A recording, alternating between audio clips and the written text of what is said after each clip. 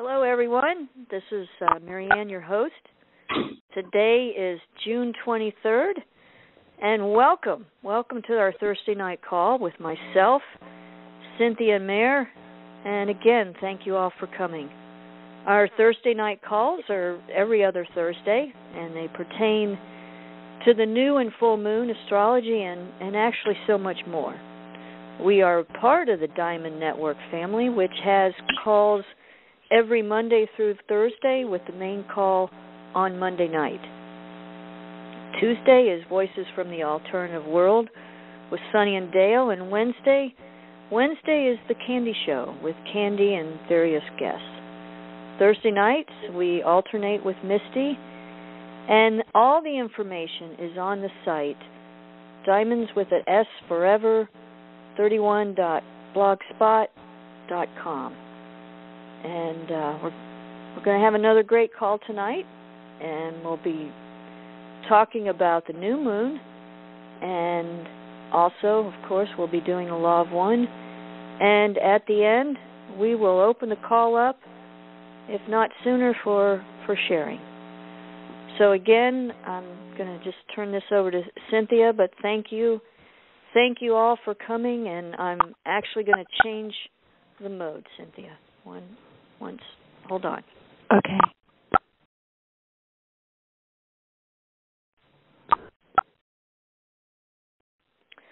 Okay, Cynthia.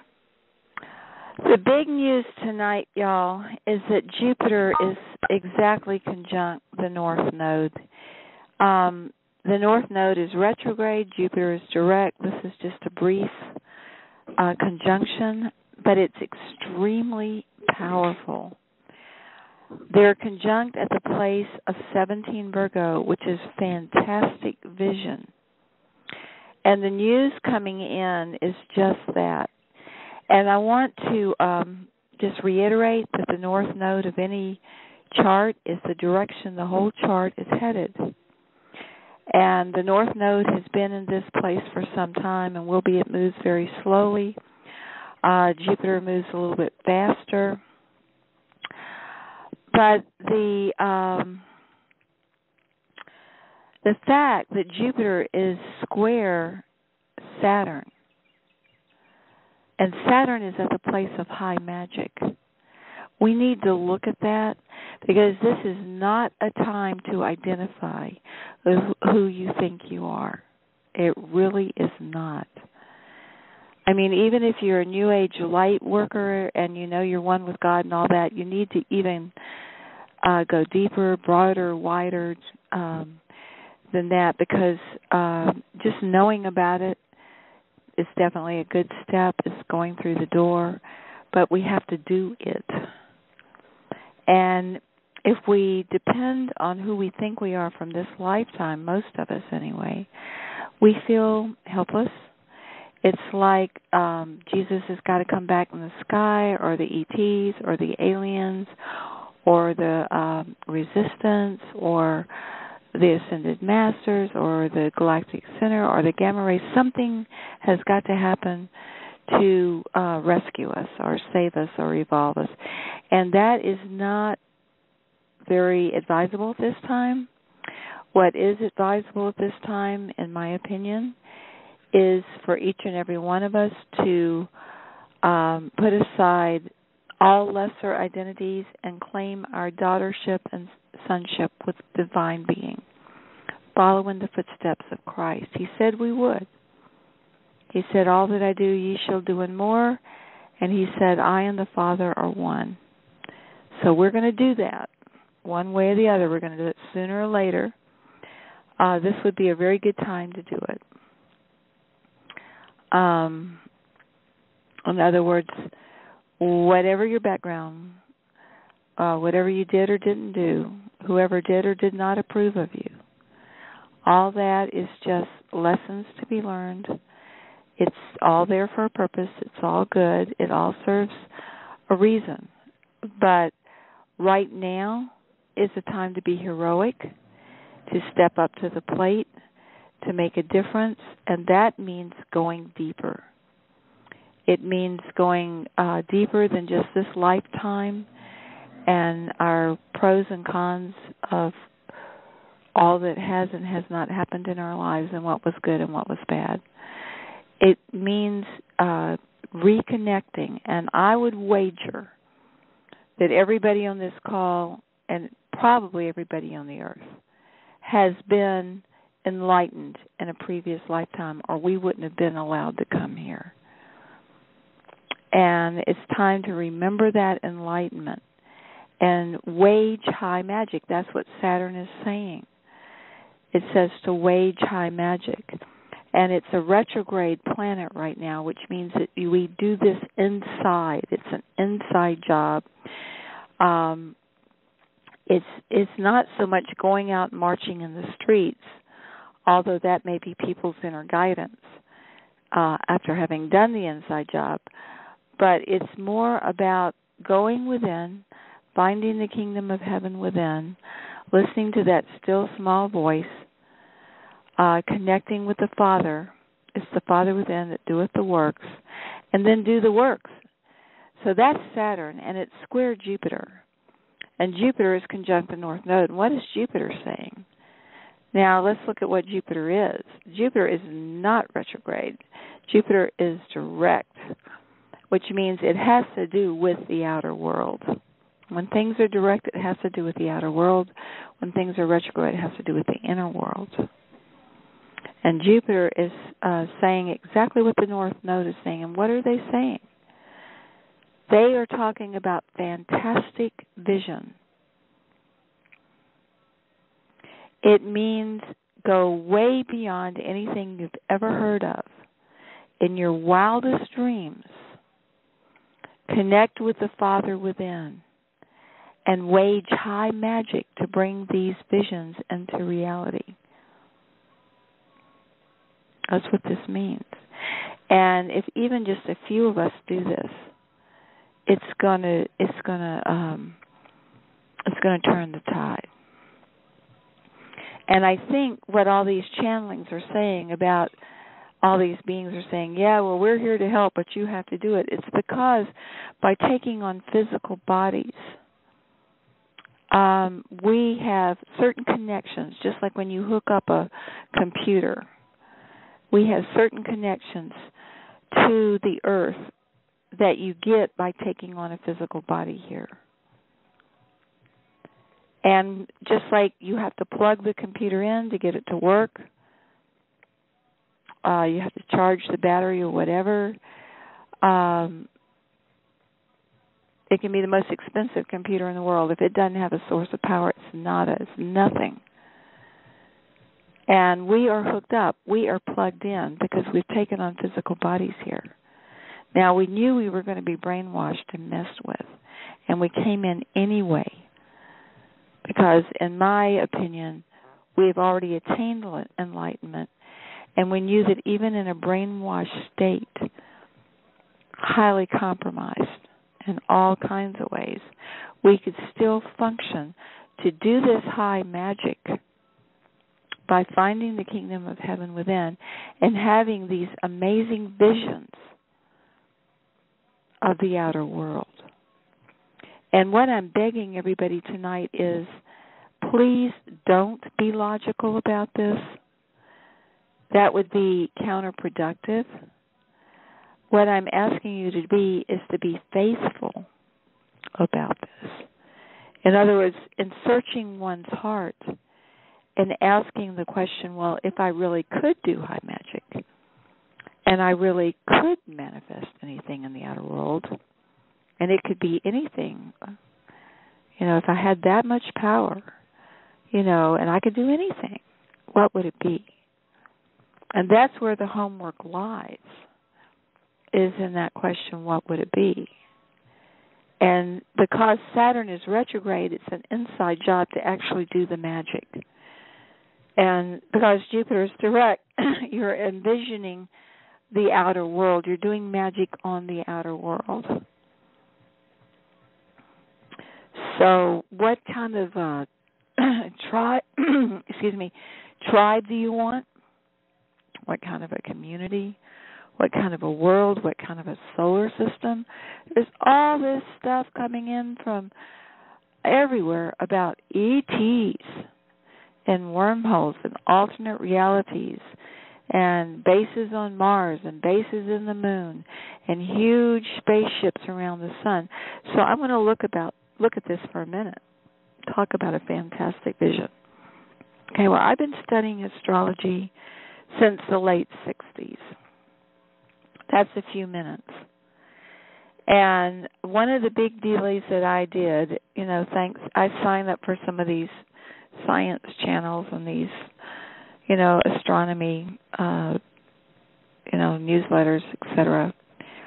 And one of the big deals that I did on Carol's call a few years ago was the fact that NASA et al. Were saying, if I remember correctly, I was reading a lot about it, that Earth was originally located in what's called the Sagittarius Dwarf Galaxy. Now, the Sagittarius Dwarf Galaxy, as I studied at the time and as I was teaching at the time, rotated around the Milky Way galaxy at a 90-degree angle. In other words, if the Milky Way galaxy is a round tabletop, the Sagittarius Dwarf goes up above the table, goes down through the table, goes under the table, comes back up through the table, goes over the top of the table. In other words, it's rotating around the Milky Way galaxy at a right angle. And the big deal at the time, and what I was so hyped up about, was that what they were saying is that the Sagittarius Dwarf had been sucked into one of the arms of the Milky Way galaxy spirals, called the Sagittarius arm, and was now rotating not at a 90-degree angle, but with the Milky Way galaxy. It was on the very outer fringes of the Milky Way galaxy. And that was the big deal a few years ago. Well, now, if you dial up NASA and put in the Earth, what you're going to see is no. What they're saying now is that no, we're not on the outer edge of the Milky Way galaxy. And no, we're not on the Sagittarius arm. Well, then where are we, you might be asking? They're saying we're in the middle, between the outer edge and the middle. We're right in the middle. We're halfway into the middle. On the Orion arm, NASA. So there's this brave dude who put up a 12-minute video trying to explain this because he remembered about us being on the outer fringes of the Milky Way galaxy in the Sagittarius arm, and he was trying to make sense of why now NASA's saying, oh, no, we're not on the outer fringes. We're halfway into the middle on the Orion arm. And what he said made very much sense to me. It's what Bruce Lipton, back on the Carol calls, Bruce Lipton used to come on, and what he would do is he would take a DNA sample from somebody, look at it under a microscope, and send part of the DNA miles away with another scientist who would put that under the microscope. And then he would do something, play music or do some emotional thing that would actually change under the microscope the DNA. And what they found was at the exact moment that he did whatever he did to change the DNA under his microscope, the DNA that had been taken miles away did the same thing. Miles away. And Rupert Sheldrake wrote a whole huge book on this called it morphogenetic fields because they found the same thing happened in Silicon Valley where they were growing crystals for computer chips. And the 100th monkey thing is about the same thing. And in quantum physics, what they talk about, and they've photographed this stuff, right, is that you can have a particle that splits into two, and one particle will zoom off in one direction, the other particle zooms off in another. But if either one of the two particles goes through a change, the other one goes through it too, even though they are way apart. It's just like the DNA. There's this, they're calling them wormholes or string theory of how can this be? That there's this one particle breaks into two, they go way apart, and then a change happens to one of the particles, and at the same time, the other one far away goes through the same change. So now and we're just doing fantastic vision here, people. So let's just enjoy the ride. Just relax. Let it be a nice, fantastic vision that we're enjoying tonight. If the Earth split off into two, now wait a minute. Before you go into, no, it couldn't be. Wait a minute. Just wait a minute. First off and foremost, we're having a good time here, and we're just imagining, so don't take it too seriously. But secondly, as above, so below. An atom looks just like a solar system. And it is said that man is made in the image and likeness of God. It's called fractals. It's repeating patterns, infinitely small and infinitely large, i.e. your tiny little atoms look just like a solar system, right? Okay. Well, if in quantum physics a particle can break into two particles and go into two different spaces and still be connected, well then why couldn't Earth? Why couldn't our whole solar system split into two? And one is on the edge of the Milky Way galaxy in the Sagittarius arm, and the other one is halfway into the middle on the Orion arm. Now, what this 12-minute video went on to say, and I thought it made good sense, was that those of us who are light workers, whatever you want to make that to mean, but basically those of us who are on the path of love and faith were brought here to this one, to this Earth, on the Orion arm halfway in. And the theory is that as we go through our changes here, it's going to automatically manifest on our other particle, which is at the edge of the Milky Way galaxy on the Sagittarius arm. And I think that's pretty brilliant, and it also, as far as the science as we know it right now, absolutely is possible. So then that begs the question. Well, okay, so we're the empaths. We've been brought here. We're on a spiritual path. We're on this Earth that's located in a different position on the Orion arm. So what's all this about Orion? Why would being on the Orion arm halfway in be such a big hoopla? Well, my question back would be, okay, well, why are the pyramids of Giza arranged identically to the stars in the Orion nebula? And not only the Great Pyramids of Giza, but the ones in Mexico are, and various other ancient sites. They're all aligned to Orion. Hello? Now, it's not a channel saying that Earth is located on the Orion arm halfway in. It's NASA. And we all have varying reactions to that. But still, it's not just some channeler. It seems to be an official stance.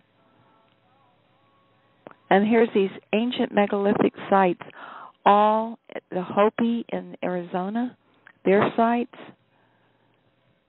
Egypt along the Nile, the Great Pyramids, those sites, and Mexico, those sites, all mimic on the ground the constellation of Orion, that group of stars. So what's going on here, okay? What is going on here? You've got ancient stuff, Orion, and now you've got modern stuff, Orion. And I've been reading the myth of Orion, the Greek myth of Orion, and I'm working on it. But it seems that Orion is a masculine energy and that it's human. And that this human made very good friends with a feminine energy that is non-human but is a deific energy, an enlightened God-type energy. And then according to the myths, various things happen between Artemis, this goddess, who is the daughter of Zeus, the king of the gods, and Orion, who is a mere human. And Artemis was tricked into killing Orion by her brother Apollo, who was jealous of her close relationship with a mere mortal. Now that's what I'm working on, is what that actually means. But I have a few clues, and I think it has to do with sex. And I think it has to do with the Star of David, the star tetrahedron, where you have one pyramid pointing down and one pyramid pointing up. And they overlay to make the six-pointed Star of David, the Magan David, which is a very sacred symbol. And those 6 points represent in Kabbalah the macrocosm, whereas the 5-pointed Star of Venus represents the microcosm. In other words, the 5-pointed star, the pentagram, represents an enlightened person, like Jesus, like you and I are getting to be. And the 6-pointed star represents the whole macrocosm, the whole creation being enlightened. So if you had a man who was mortal, that would put him, in my way of figuring this out, on the pyramid pointing down. Because the pyramid pointing down with imagine the Star of David now. You've got a pyramid that makes the lowest point. Now that lowest point is matter. It's the most dense frequency of the divine. It's like rocks and earth and water and emotion. The triangle pointing up, which would be the masculine energy, doesn't even touch the earth. If you'll look at the pyramid, at the Star of David, it cuts across before it ever touches the earth. But it's the only one that can go all the way up to the pure being of God, to His divine will. So if you had a man, which is the masculine pyramid that is connected with God, falling in love with the female, which is represented by the pyramid pointing down, which is a goddess, to me that is analogous to an enlightened male mating with an enlightened female.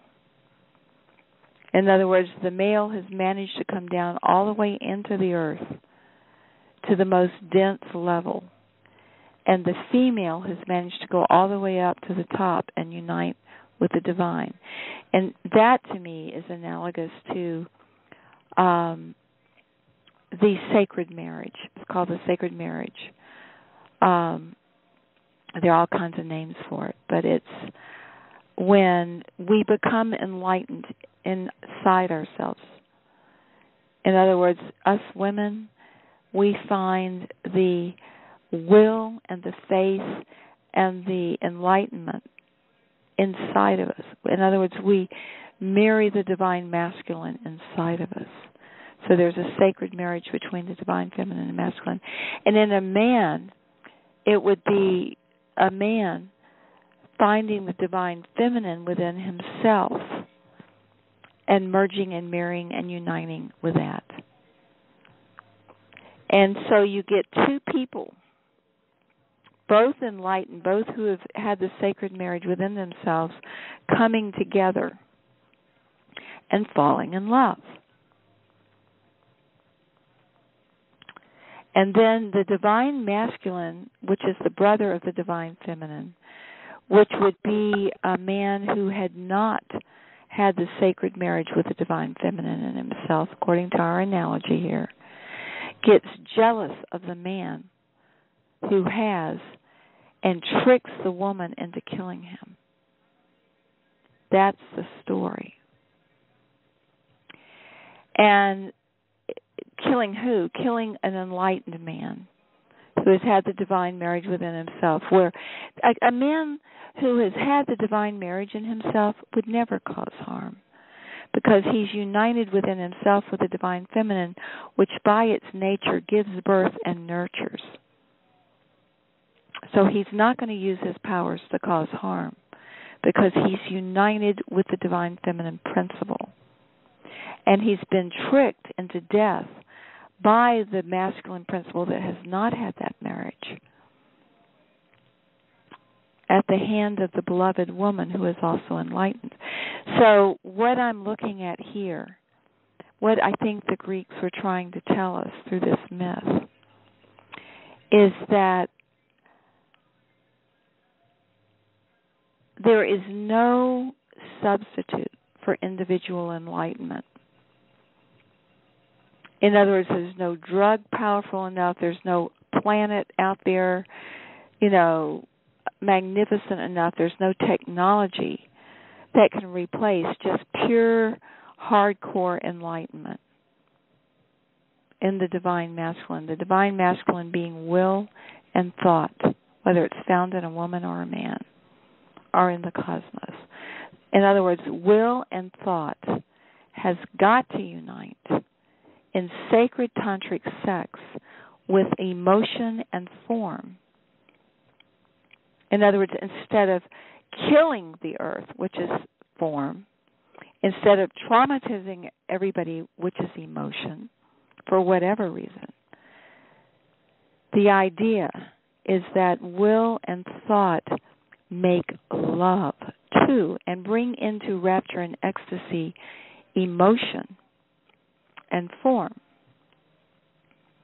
And as we've learned through CERN and all these other quantum physics things, if you want to govern the quantum field, you do it through emotion. So by the masculine force bringing beautiful emotions, using that force to create beautiful emotions, we are controlling the quantum field of infinite potential on the physical plane, and we can change matter, literally. And I think that's what's happened. And I'm just follow the story here, whether it's true or not. Let's just enjoy it for this, the fantasy of it. So if Earth is split into two, with us on the second Earth being on the Orion arm, it's up to us at this time to make sure that the enlightened man who would never use his powers to create harm emotionally or physically is not killed through trickery.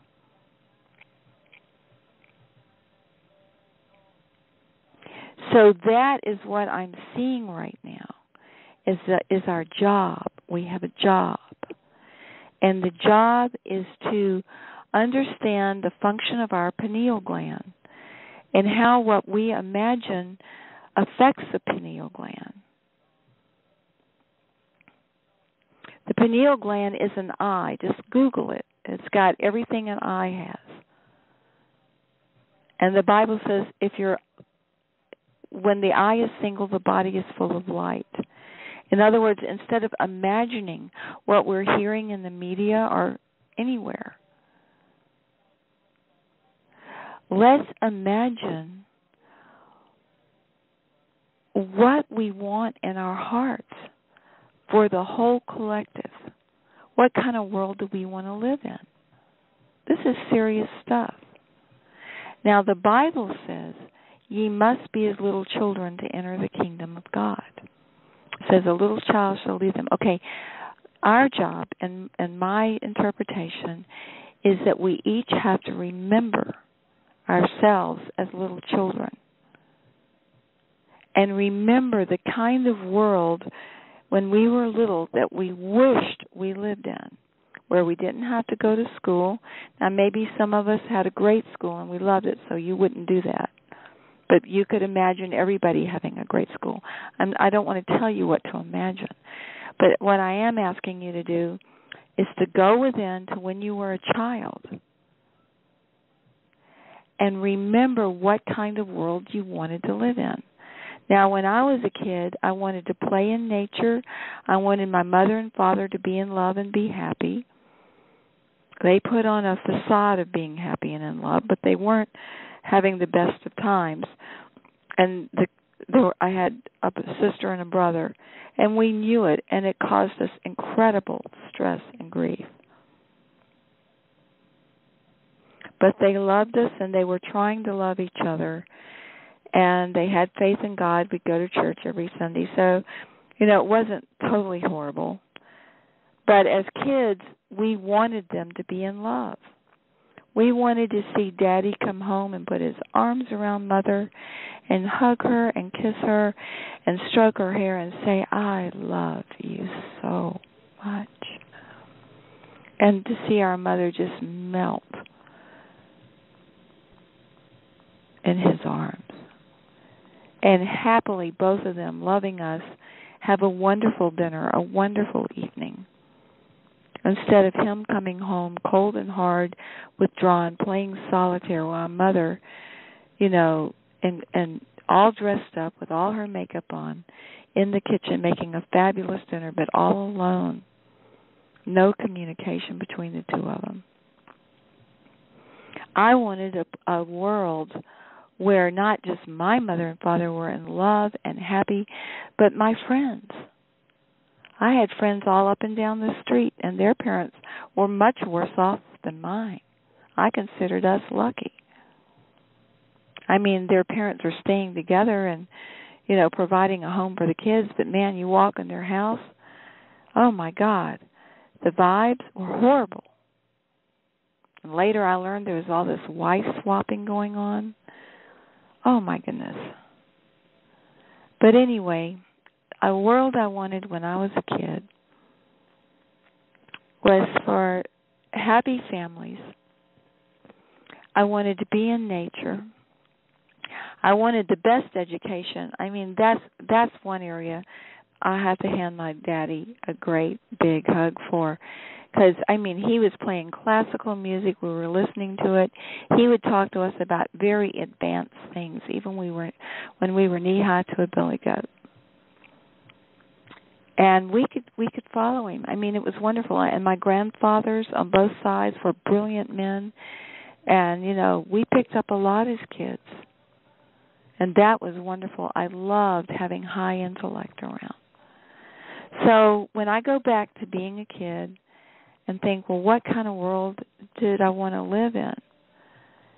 There's a lot of nature. There's a lot of people in love, happiness, a lot of wonderful information and education, a lot of fun, just running around having fun, doing creative things. So I go back to being a child and I think, what kind of a world as a child did I want to live in? And so now that I see that Jupiter's conjunct the North Node at the place of fantastic vision while squaring Saturn at the place of high magic. I'm saying, okay, I got to dig these dreams out of the closet, out of the mothballs, and I need to really look at them and put them in adult terms. So in adult terms, I'm envisioning a world where nature is absolutely glorious. All our technology and all our knowledge and everything we know, we've used it, and the earth is blooming. There's edible plants everywhere. The wildlife is thriving and tame because we love it so much and it can feel it. I walk around the forest and these beautiful pathways that artists have put in out of the love of their heart, and I hear music everywhere. I hear music from strange instruments that people have hung in trees that the wind can play. I hear music from happy people in villages far away. And everywhere I look, I see happiness. The animals are happy. The plants are happy. If I come upon a village or a tribe or a group of people, the kids are happy. The parents are happy. And, man, I'm telling you, this rocks, this vision. And that's the vision I'm holding. And so I'm really asking everybody who's listening to this call to do this as a very serious homework assignment, a job, to dig up your dreams as a child. And in your adult state now, at this time in history, when emotions govern the quantum field, imagine, i.e. pineal gland, what you imagine stimulates the pineal gland. Pineal gland has over 20,000 psychoactive chemicals in it. 20,000. And all of them are 1,000 times stronger than anything in the plant kingdom or the pharmaceutical kingdom. And what you imagine stimulates those chemicals in various combinations to mix according to the frequency of what you imagine. So it's really incumbent upon at least some of us to get it together enough to stop imagining what we don't want. That's what they wanted us to do, was to use our God powers to create what we don't want. So we've got to claim back that power. That's a radical act. And say, look, my imagination is magical. My imagination has terrific ramifications on the quantum field. And by golly, whatever I have to do, if I have to go sit in nature and not be on the computer for 16 days, I am going to use my imagination to imagine a beautiful world, a beautiful world, a wonderful world.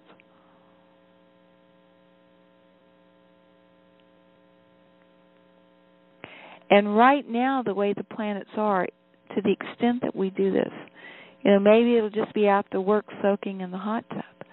But instead of, letting everybody else capture your attention, whether it's a YouTube or people around you, no. You say, look, my attention right now is very important, and I'm putting my attention where I want it to be because that's my job. And, if you're around people that you like, that are uplifting, that are creating beautiful visions, fine, that's part of your job. But if people are creating stuff that they don't want, you don't want, nobody wants, grab your attention back and do this radical thing of just saying, look, my attention is my wealth. And if I'm going to pay attention to something, I'm going to buy something I really want, not something that already doesn't work when you buy it. And then dig out your childhood dreams and brush them off and perfect them with your adult self. And imagine that. And there are different pundits on the web. They say if you can hold something for 17 seconds or 17 minutes, whatever, anything's better than nothing. But if you can meditate, say, as you're drifting off to sleep, after the kids are in bed, and just say, look, enough is enough. I'm going to go to sleep imagining the world as I really want it to be in my deepest heart as a pure magical child. That's all you really have to do. I mean, you can sign up for these cruises to go to Machu Picchu. You can meet with people and do a drumming circle. All those things work. They're beautiful. But you don't need that. What you need is to grab your attention, grab it, and wrestle it away from whatever is taking it from you. And use it to imagine, to activate the chemicals in your bloodstream of the frequency of the world that you want to live in, that you want your children to live in. So that is my read tonight. And Marianne, I need to run down and get the chart for the new moon.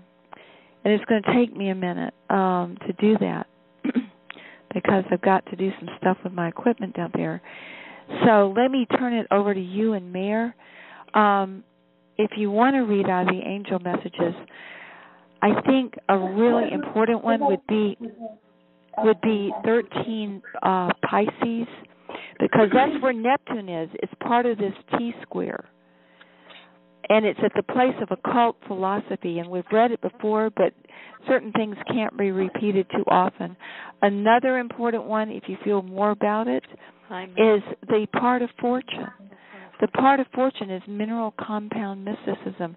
There's all this emphasis on fracking, on gold and silver and precious metals, on precious resources of the earth. That's one you can do. Now, another one is Uranus is still conjunct Sedna at the place of gnomes. There's all this stuff about volcanoes and the earth magma rising in Southern California and the plate shifting. There's all these warnings of these massive, huge things that are going to hit Jerusalem that have been prophesied in Revelations. I know we've read 24 Aries last time. Certain things can't be repeated too often. The vertex, you might want to read that, because the vertex is the gateway to higher consciousness, and it's at the place of divine love. 17 Leo. So I'm going to leave it up to you girls. I'll be back as soon as I possibly can with the new moon chart. Which one is Fantastic Vision? Fantastic Vision is 17 Virgo. Okay. And what's the second one, did you say? You said 13 degrees Pisces. Yeah, 13 Pisces is where Neptune is. It's a major player. And then the next one you said after that? Probably the next most important one would be the vertex, which is divine love. 17 Leo. 17 Leo. Okay. I'll be right back. All right. Mary, do you want to read 13 degrees Pisces? Sure. Please forgive my voice. It's page 498. Okay.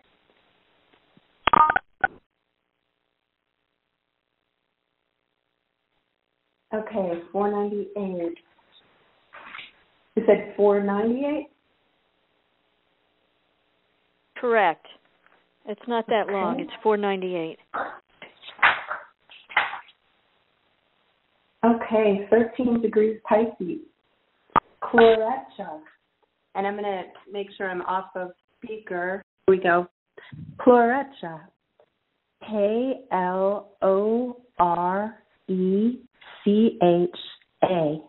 The angels of occult philosophy. Please be with us all. Beloved, desire to walk in the footsteps of great teachers and adepts is the calling of every spirit and soul. When time comes for one to break free of cultural and traditional limitations and learn the truth behind the phenomena of miracles, we provide examples, protection, and guidance for the seeker to acquire true occult knowledge. Intensity of longing for enlightenment Divine nostalgia is the driving force motivating the seeker to advance on their quest. There is a compelling emotional memory deeply embedded in each person of union with the one being.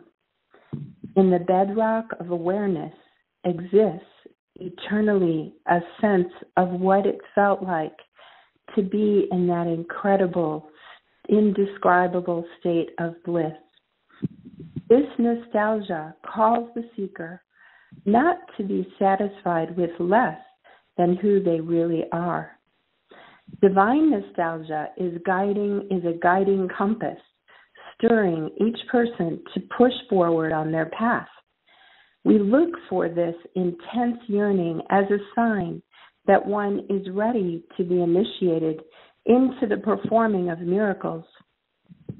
If it is present, it makes our job much easier. We can provide for them to be directly taught by an adept, or, if more appropriate, for us to help them procure books for private study. This is a time for people to advance in their own empowerment. It is not enough to admire those who have gone before. It is necessary to tread in their footsteps, becoming accomplished, doing what they did. When a child of God gazes on any situation and wishes to bring healing and joy to it, the skills, understanding, and proficiency for doing so must be in place. Have faith. Florecha, The Angels of Occult Philosophy. Thank you, Mare. Wow. Mm-hmm.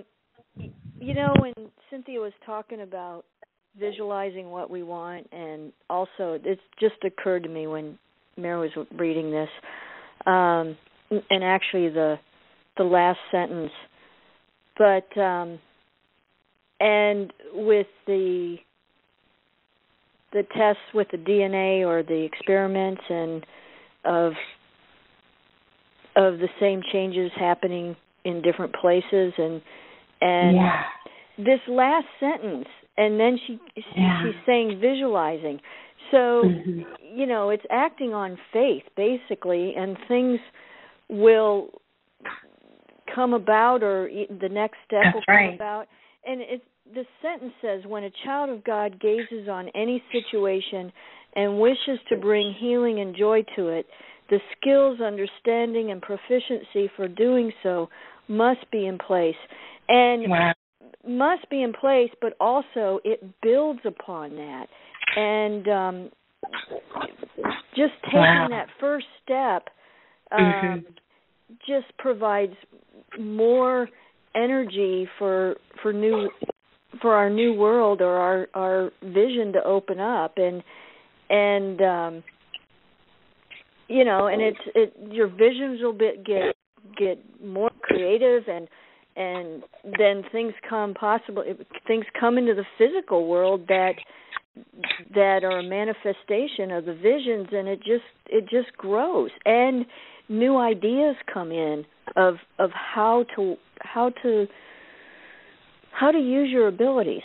So wow, I love that last sentence. Just like, whoa! Oh, that was perfect. That was just a download from that last sentence. But thank you. Yeah, thank you. And the next reading that we got is for the vertex is 17 degrees Leo, Odak, the angels of cosmic divine love, and please be with us now, Odak. Beloved, divine being is love. Flowing love is the strongest and most powerful of all godly attributes, and love alone transforms all creation by knowing brought about by love. Where love is not, there is stress, a great cause of disease and dysfunction. Love is the remedy.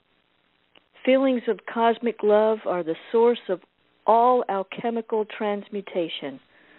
Love is the Alpha, the beginning of creativity, and love brings the Omega, the perfecting of matter. The beginning and the end of heaven comes on earth. When people want to heal the world, it is imperative that they heal their own inner worlds first. Feelings of love heal, and greater love is the result of healing. Any imperfection on any level can be transformed through the power of love. Humans are made in the image and likeness of divine being. Divine being is love. When a child of light responds to imperfections within self or others with love, miracles happen. It is true that in the beginning and in the end, all are one in awareness with universal love. However, in the cycles of life between the beginning and the end, an individual believes self to be separate from God. When shrouded in the illusions of separation, a person can do nothing. I of myself can do nothing. It is the Father within that does the works. When one desires alignment with the divine will for the highest good of all, assistance from providence is provided. The angels of cosmic love transform feelings of separation into feelings of loving unity with God and all creation. This transforming love awakens enlightenment and wisdom, spiritualizing will, mind, feelings, and sentences. In the unity of cosmic love, cycles of time are surmounted. All illusions of separation is dispersed. Then can perfect God, in perfect form, manifest in each and every person. In this state, there is no time between asking and receiving. This is an ultimate teaching and ultimate healing. This is heaven on earth. Through the virtues of the letters of our name, we teach people the power of flowing cosmic love to transform the world. We, the angels of flowing feelings of cosmic divine love, were with you as you entered incarnation. We surround you. We surrounded you in your prenatal development. We rejoiced when you took your first breath as an infant. We are with you as you grow in spiritual perfection. We are in rapture as you experience the exalted state of oneness with divine being. And this is ODAC, ODAC, the angels of cosmic divine love. And thank you. As I was reading, I was just going back to one of Matt Kahn's main teachings is to say, I love you to yourself, and to bring that energy of divine love into yourself, because you are breathing divine energy in, and you are saying it to yourself and to your body and to your soul, and it does make a difference. And he's suggesting to do it at least 20 minutes a day or as much as you can. So I was wondering if Cynthia's back or if anybody else has anything to say. Cynthia, are you back yet? Yeah, I'm back, but let's see if there's somebody that wants to share. Okay, I'm going to open the call up here.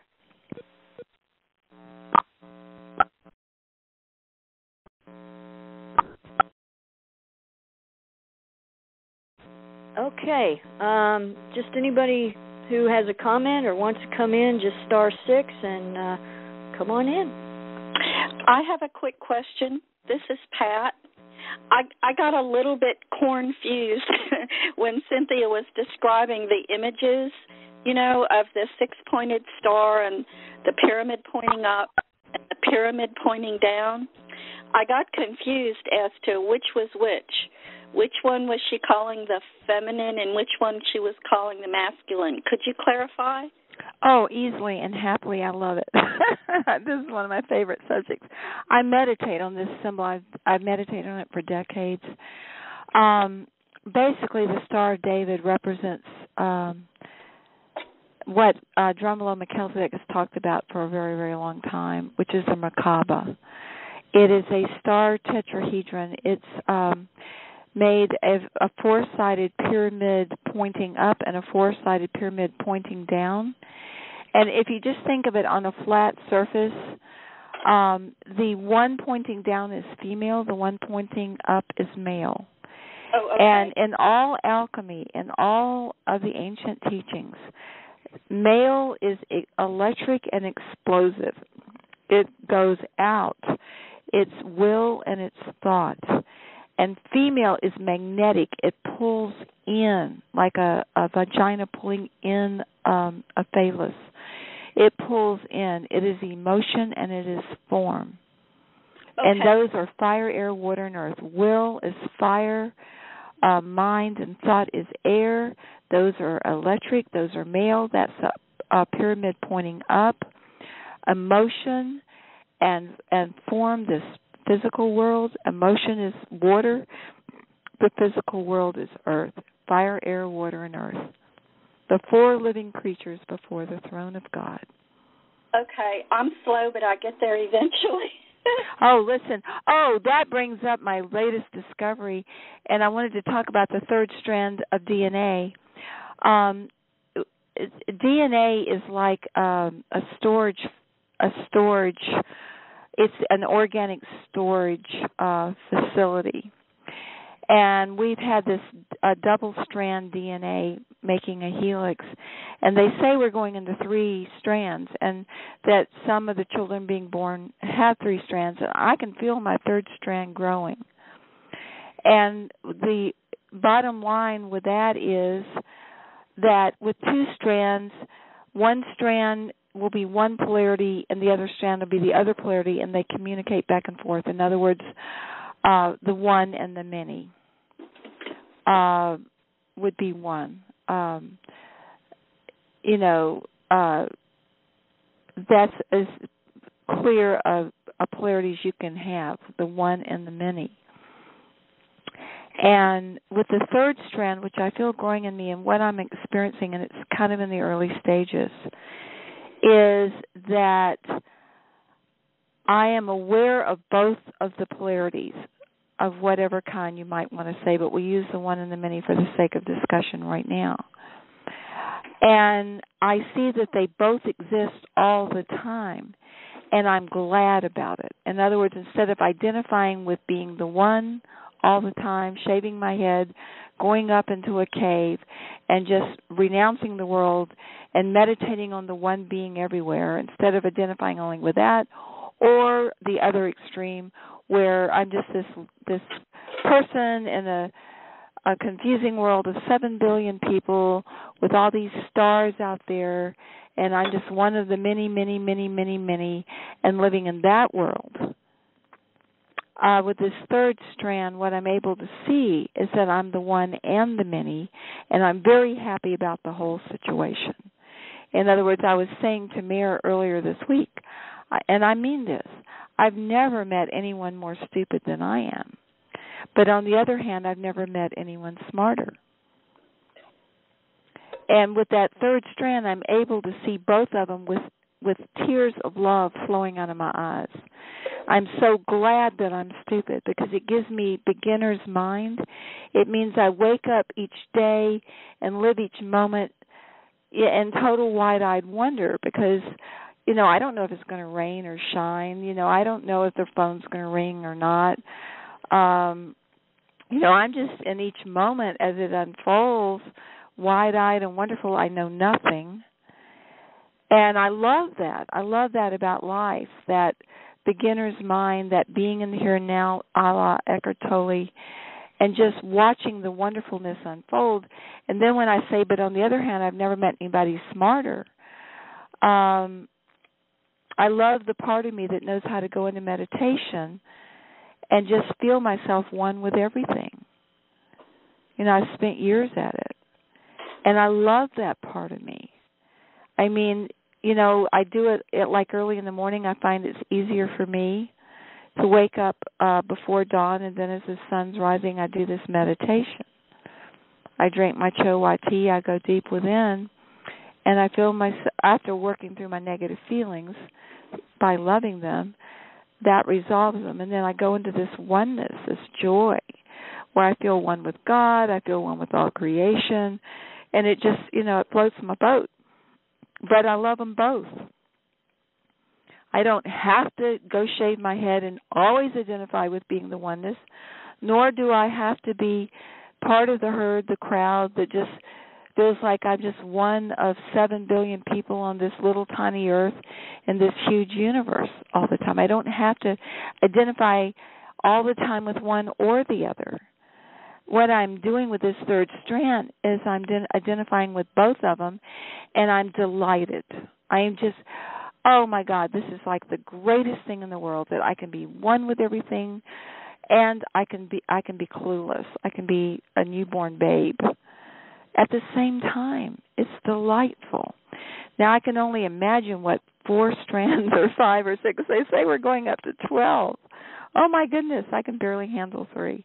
But anyway, I really do think that the third strand will be the part of us that is the wormhole, that is the string that connects the 2 earths, and that we're totally delighted in being in both. What do you get, Mayor?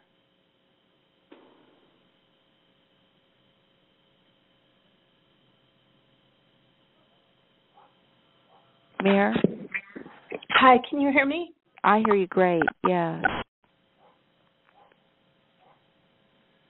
Okay, there I am. Oh, okay. Oh, my goodness. I've just kind of been experiencing alternate realities as you've been talking, just because I have a youngin' in the house who sometimes is like a dragon, and the whole house was shaking. And so as you were speaking, I agree. I think we just need to love what arises, as Matt Kahn says, and just love ourselves through it all, even the most difficult feelings where we just were despairing. You know, we just need to love ourselves. Yeah, I'll tell you what I've been doing. Love each other through it too. Yeah, today and I have been getting better at this, is I'll go inside. It's especially easy when you're bummed out. Like my most likely time to be bummed out every day is in the middle of the afternoon. I don't know why. Because in the morning I'm just flying high, and then the evening, you know, I'm just in this deep peace. But something about the middle of the afternoon, it's probably my biorhythms. But if I'm going to get bummed out, it's then.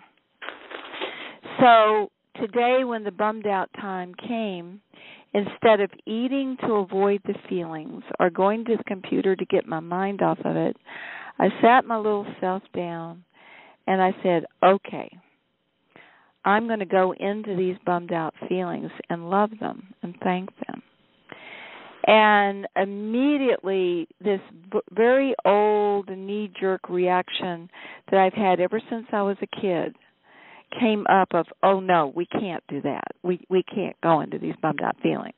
Just, no, life and death, no, can't do it. And I said, fine, I can love those feelings too. And I just waded into the whole cesspool.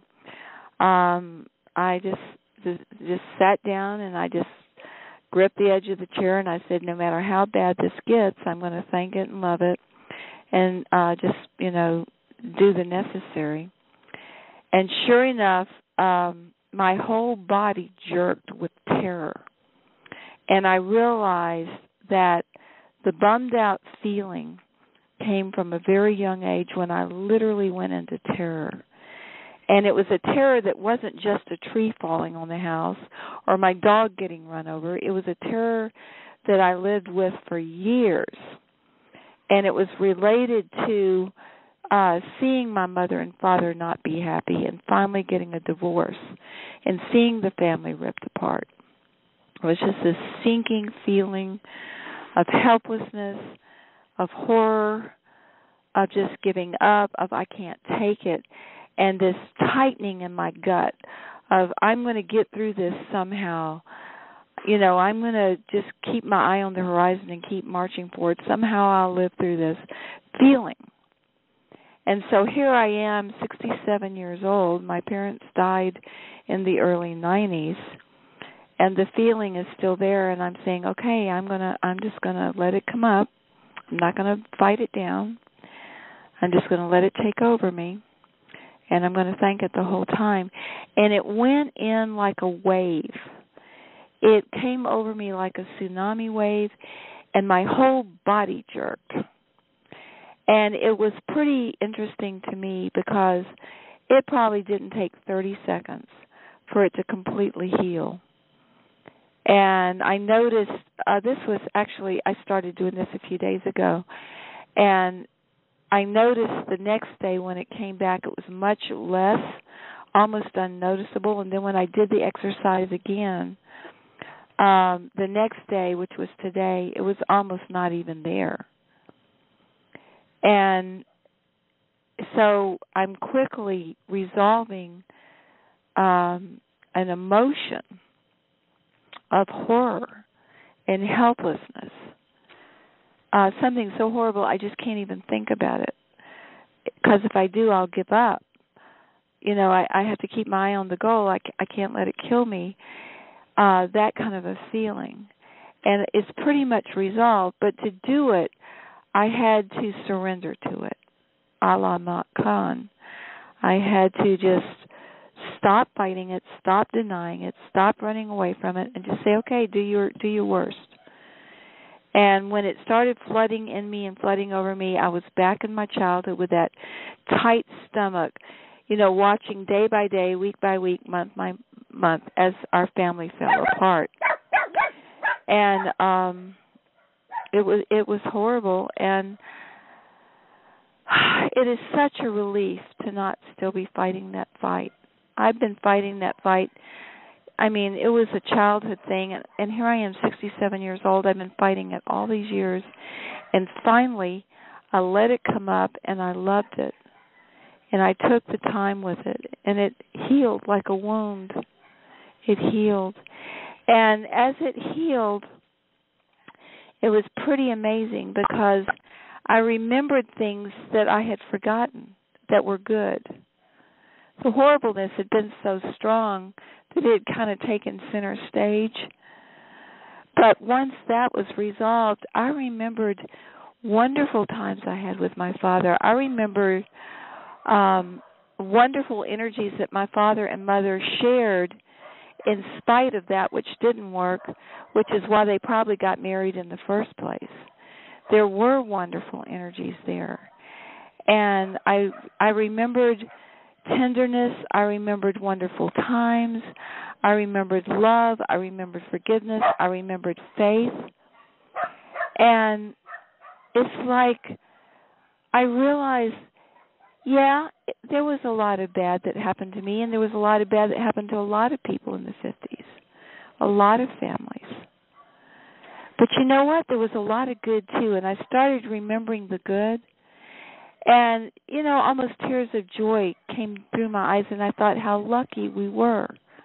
How lucky we were. Television was new, and we weren't watching it all the time. There was just 3 channels. We didn't have cell phones. We didn't have computers. And we didn't really have very sophisticated toys.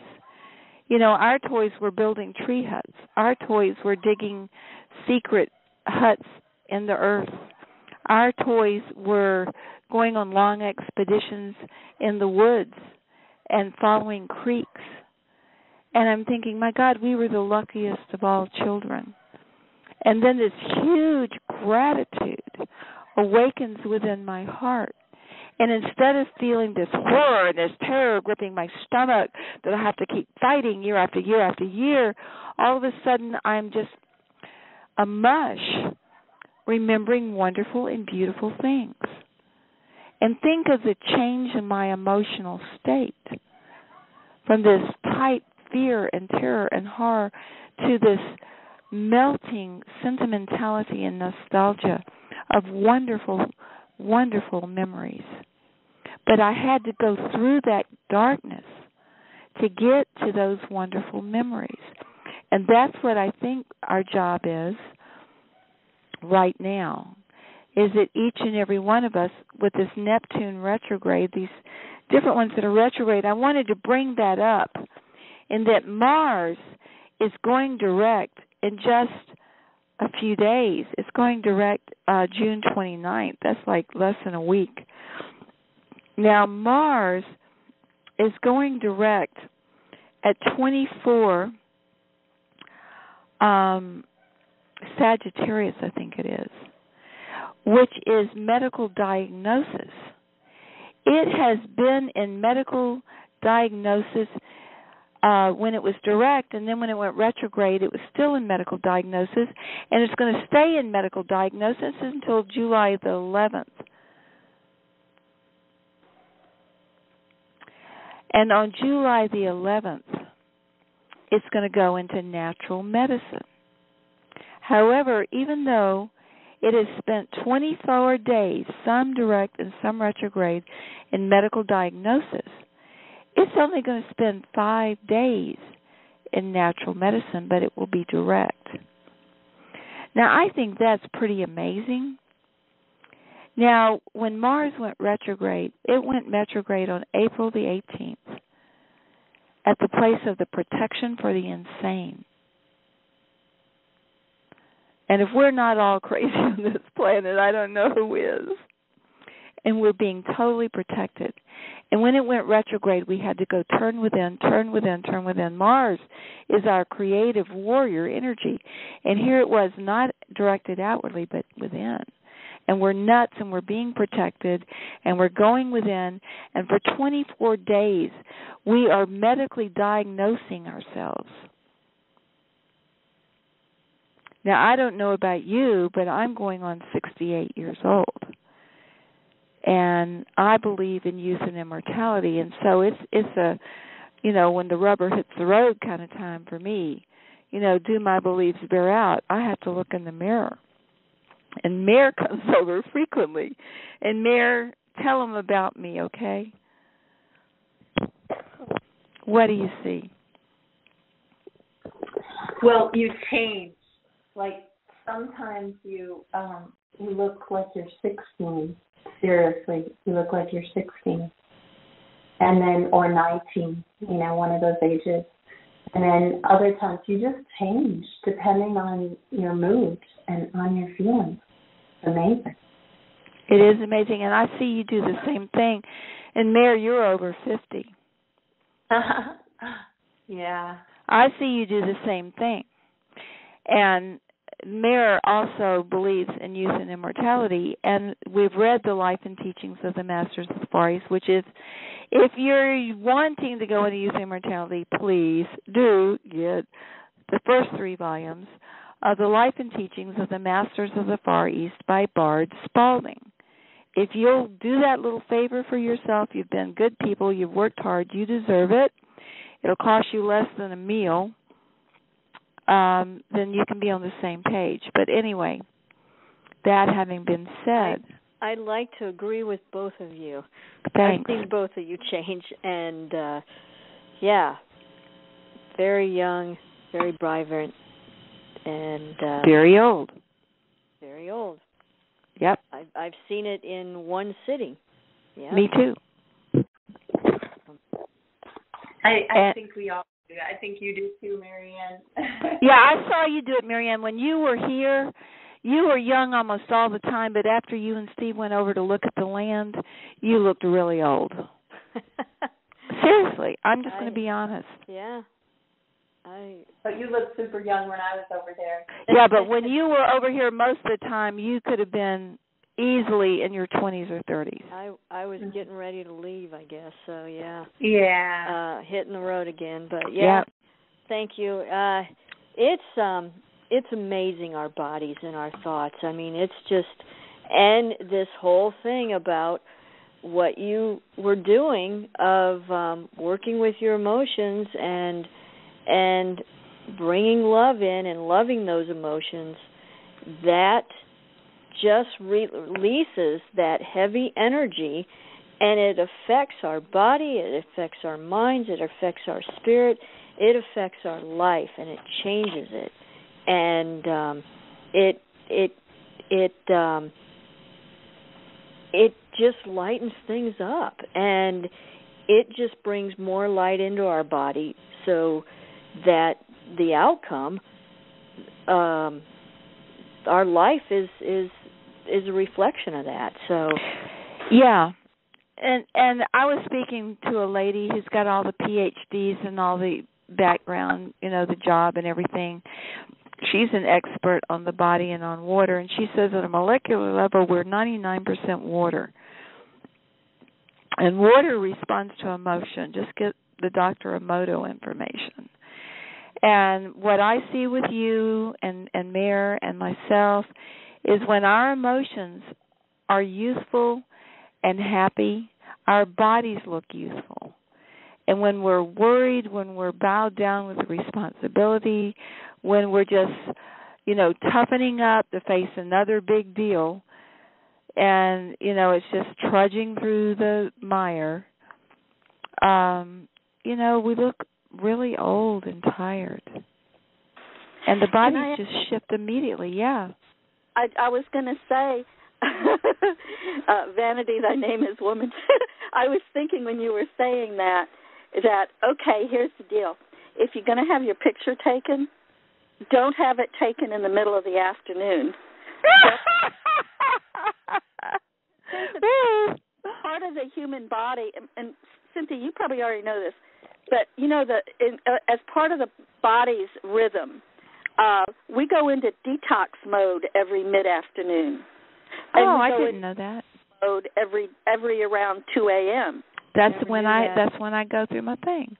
Yeah, and so you're actually being, what's that thing Elizabeth likes to say? Maximum something, minimum efficiency, minimum effort. It's easier to take a dump emotionally or physically in the middle of the afternoon. You'll release more as long as you stay hydrated. You'll release more, and you'll come back to life around 4 or 5 p.m. ready for the evening. And I work in nursing homes. I can tell you for a fact, mid-afternoon, where everybody has plumbing problems anyway, it's in the middle of the afternoon, all of the nurses' aides are running out the door wanting to look for another job because all of a sudden everybody on their hall needs to go to the bathroom all at the same time. And they don't know how to bilocate or trilocate or quadrilocate, and Uncle Sam doesn't care. So it's a very stressful time in any nursing home mid-afternoon because of that.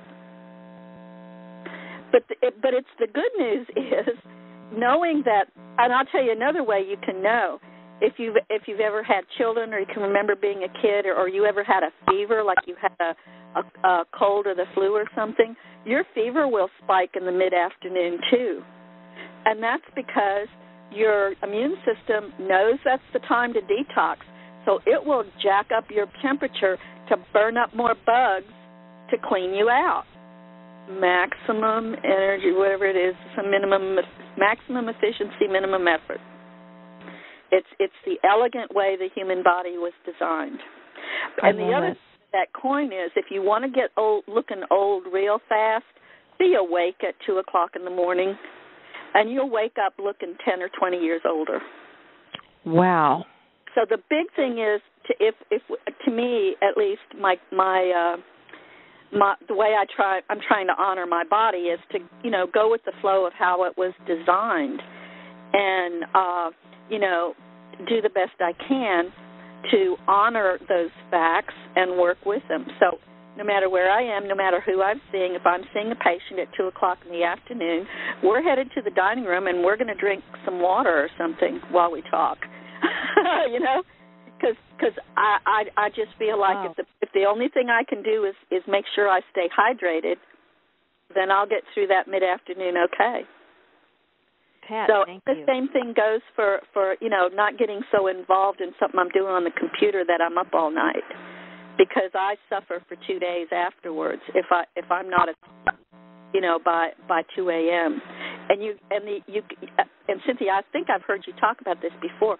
When we're asleep, if we're not in a deep sleep, we can't get to that healing mode place. And we need to be in that place, don't we, to even make melatonin, which is what our pineal gland is all involved with, our little individual stargates, right? What I know, my knowledge of this is very, very limited, but what I know is that to produce melatonin after sunset, you need dim lighting. Don't have bright lights in your house.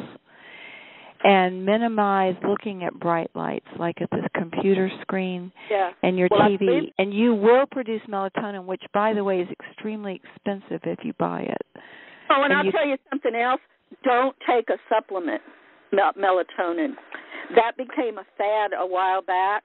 And what I quickly discovered, just by paying attention and doing a lot of applied kinesiology, is that if somebody takes a hormone supplement, and because they think their body needs it or something like that, or it's fashionable, what ends up happening is your body stops making it. Yep. So you're not doing yourselves any favor by taking a supplement without first making every effort, to create the environment for your body under which your body can get back to factory business of making your own. And that's true also for like the other feel-good hormones like dopamine and serotonin and stuff like that. Yeah. I mean, it's beyond stupid that they give people SSRI drugs and then wonder why they become suicidal and homicidal. Because an SSRI drug is a selective serotonin reuptake inhibitor drug. It stops the body from being able to metabolize serotonin. So what ends up happening is the body completely stops making serotonin because the factory is getting the information. We got too much product. Slow down on production.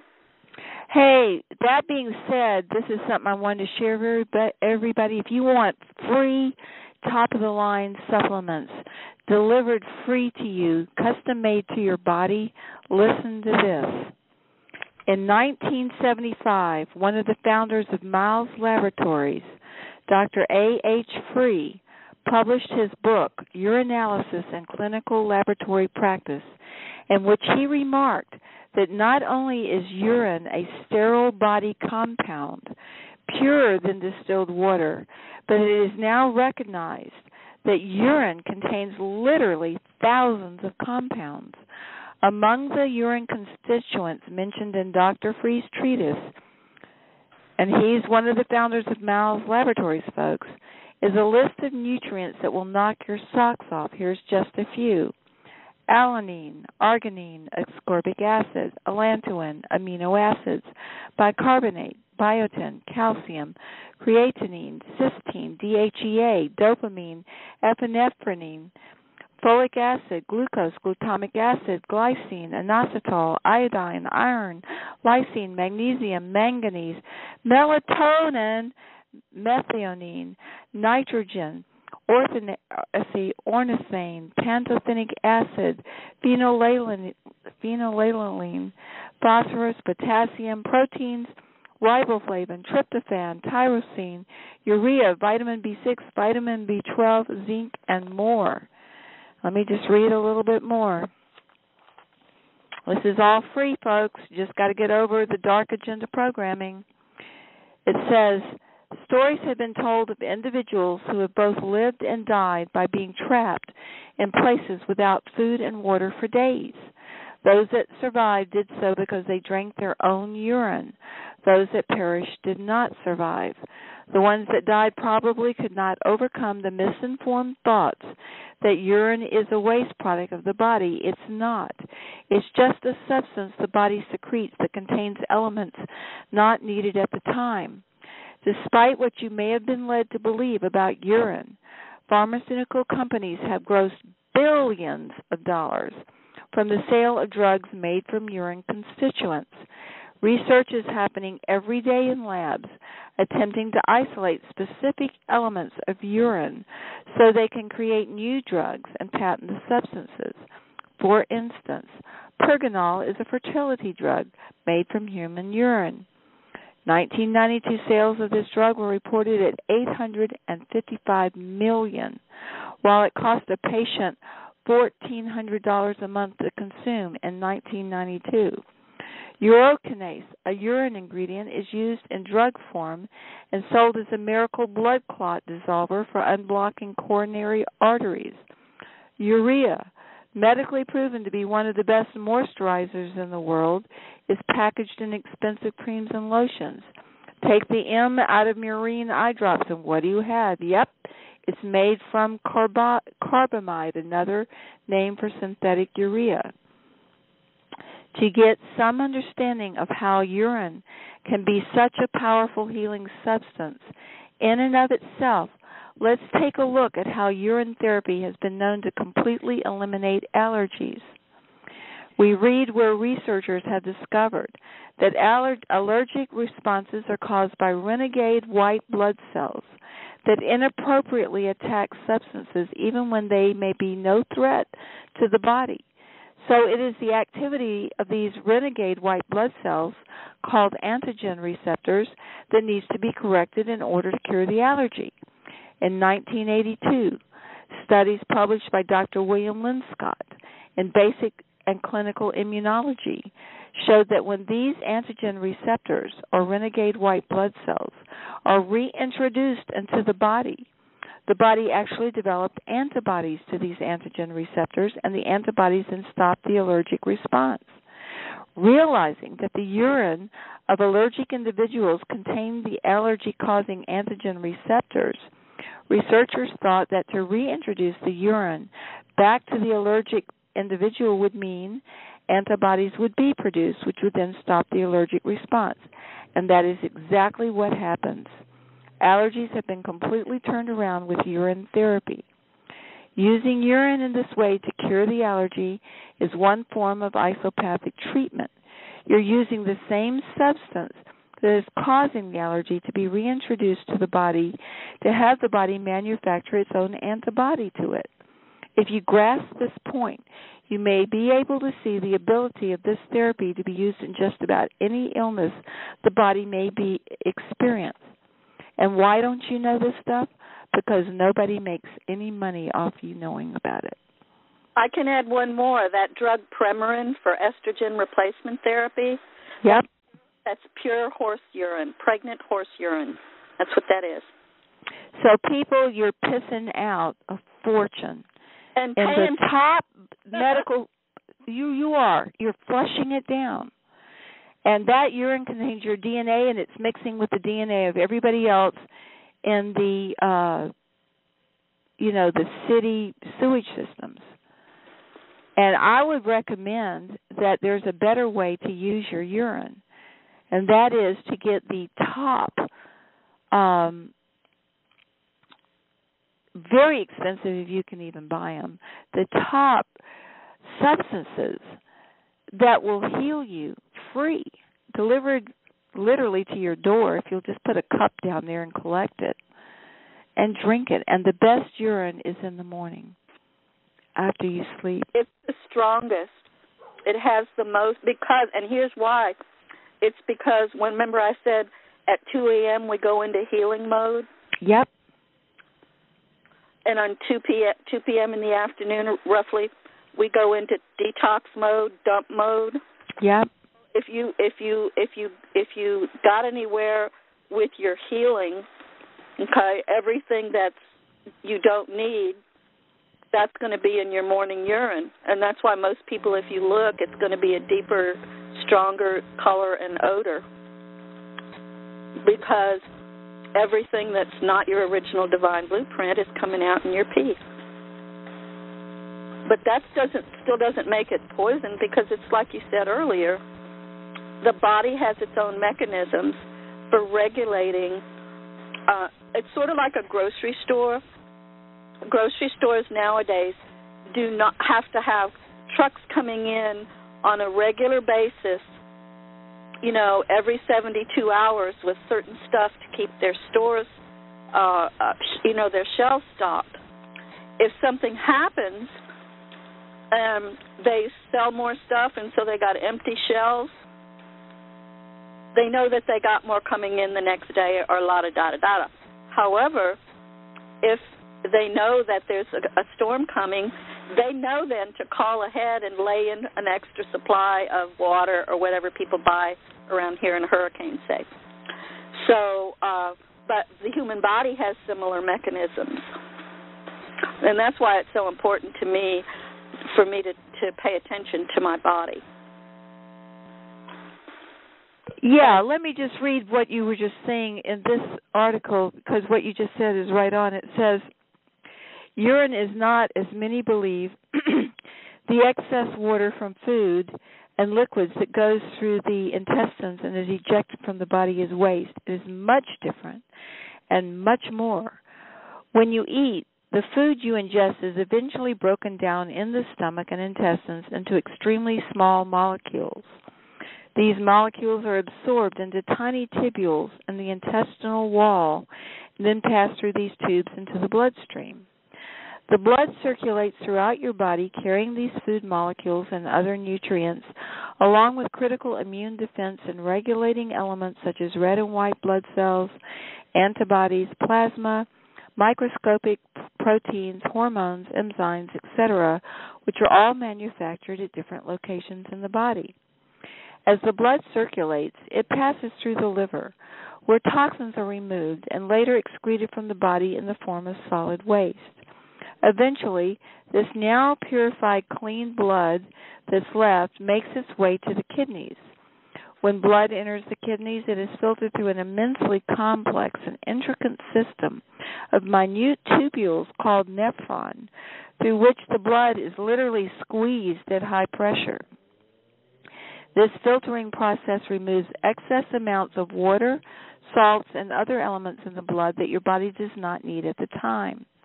These excess elements are collected within the kidney in the form of a purified, sterile, watery solution called urine.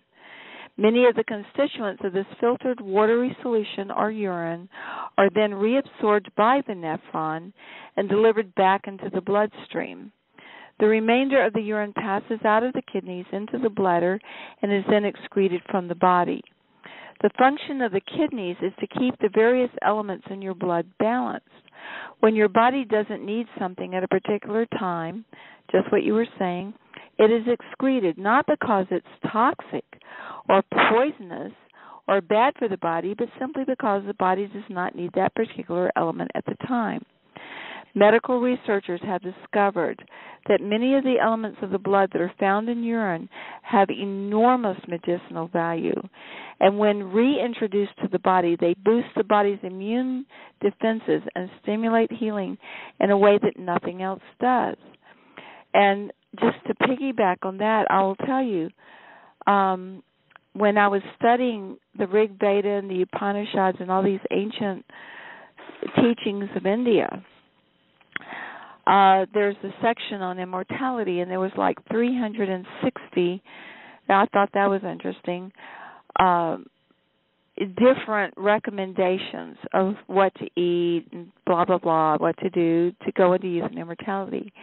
But even in these ancient scriptures, it says the only one that is absolutely necessary of all these 360, there's only one that you have to do, and that was urine therapy.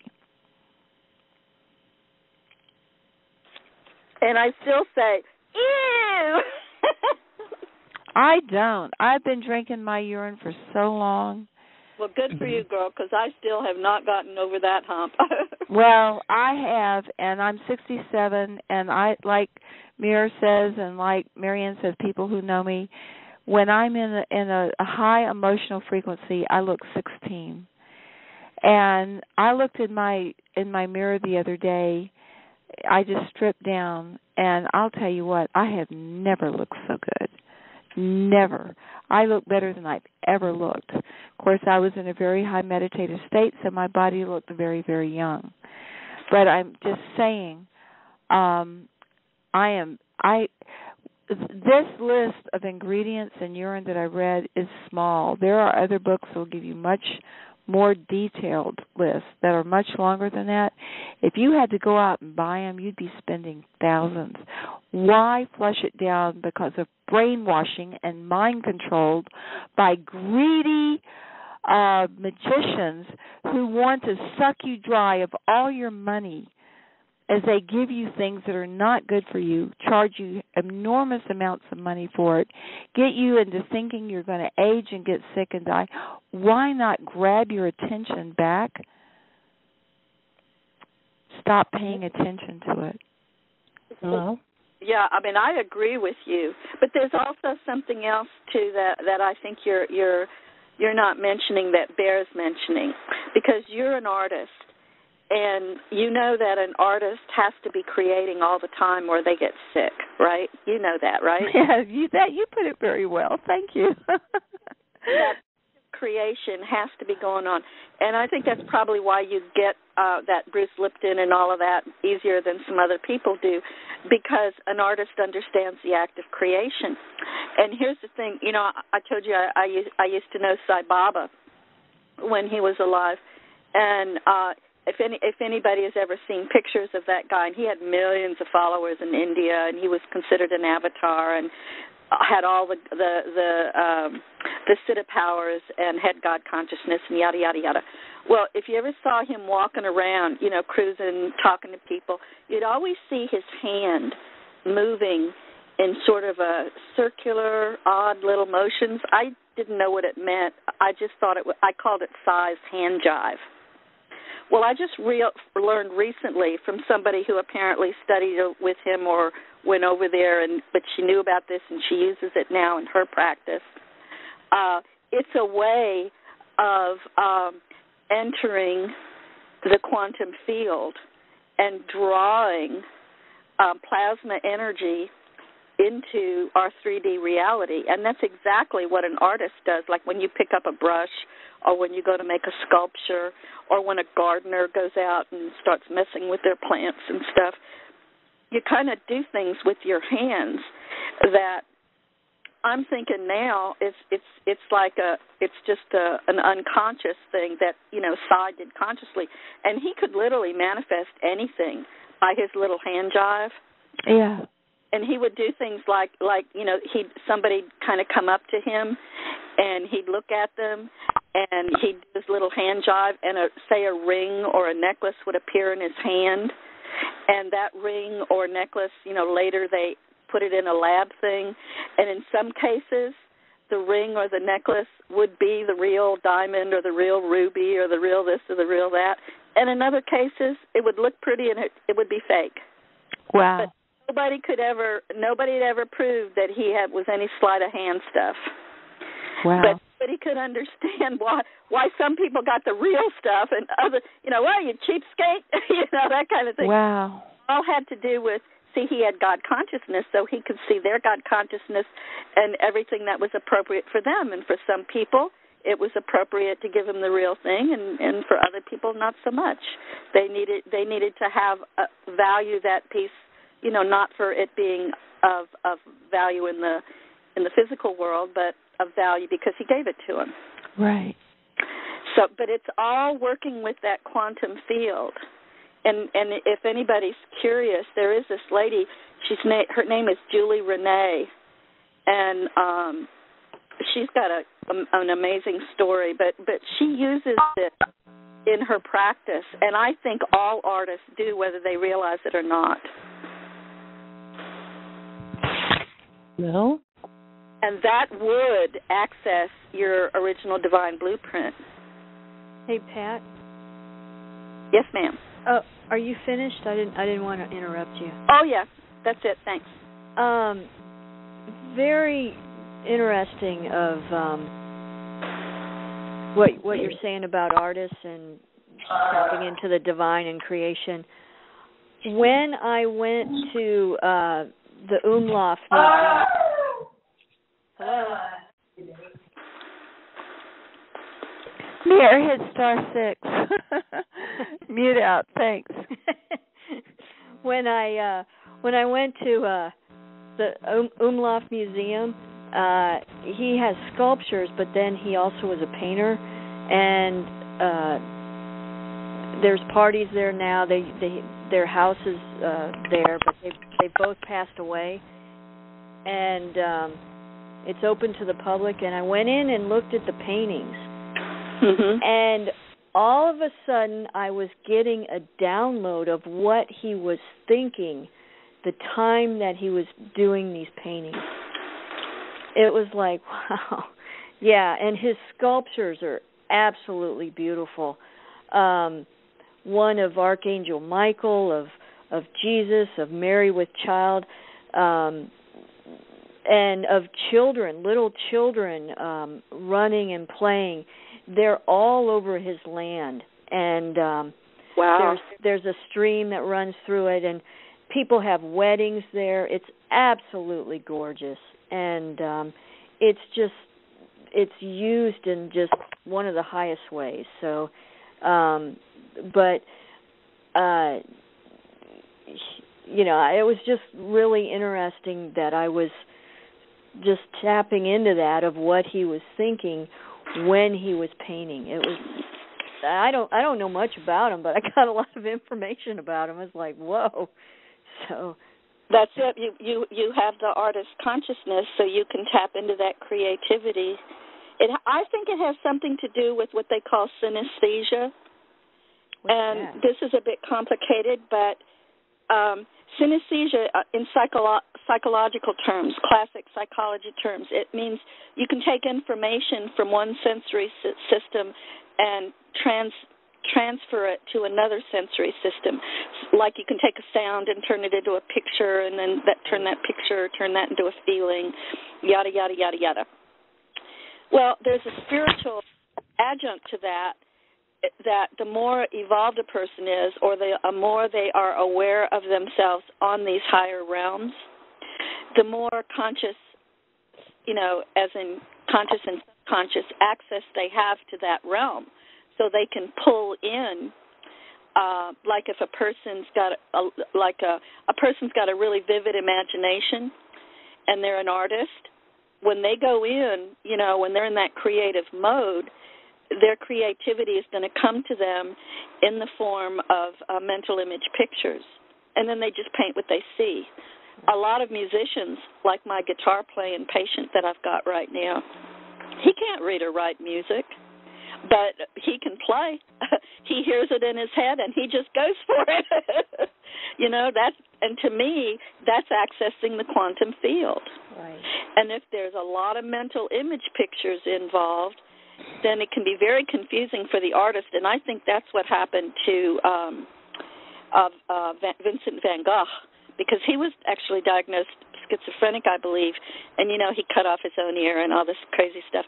Well, I spent a whole day at the Rijksmuseum in Amsterdam, and, I, totally baked out. It was like I never took acid, but I would say that probably what I experienced that day was like dropping acid, because I just got it all like you're describing with this artist. Mm-hmm. I got it all from Vincent van Gogh, and it was like, whoo, I was like digesting all of that for years afterwards. And I really think that that's what it is. He was so close to the other realms, the higher realms, and he was pulling that in. And it was sort of like, if the creation came from the quantum field, from God, from the source, it was, his brush that was bringing it down into the physical. And he did a pretty darn good job of it, I'd say, because all of his paintings had such rhythm and movement and color. They were very definitely not fourth-dimensional pictures. They were much higher than that, seventh-dimensional probably even. But those things are connected because that's the creative act, and that's where I think the Bible, when Jesus says, ye shall do these things and more, I and the Father are one, when you're engaging in the act of creation, you are consciously you and the Father being one, and that ain't going to make you feel sick and old. That's going to make you, touching that close to creation, that's going to put you back closer to that original divine blueprint. And that's what we're all supposed to inherit if we can get our, detoxing done, which I don't know anybody that's not going through a lot of crazy-ass detoxing right now. But it's going to be the most intense in the mid-afternoon. Hello? Yeah, go ahead. Hi, yes. Hi, I'm at work. I stay up till 2 a.m., so I must get old sometimes. But I want to thank you, Cynthia. Keep reminding us of urine therapy every so often. I did it for a month. So I want to challenge everybody. Since we're going through these energies, let's do maximum efficiency, minimum effort.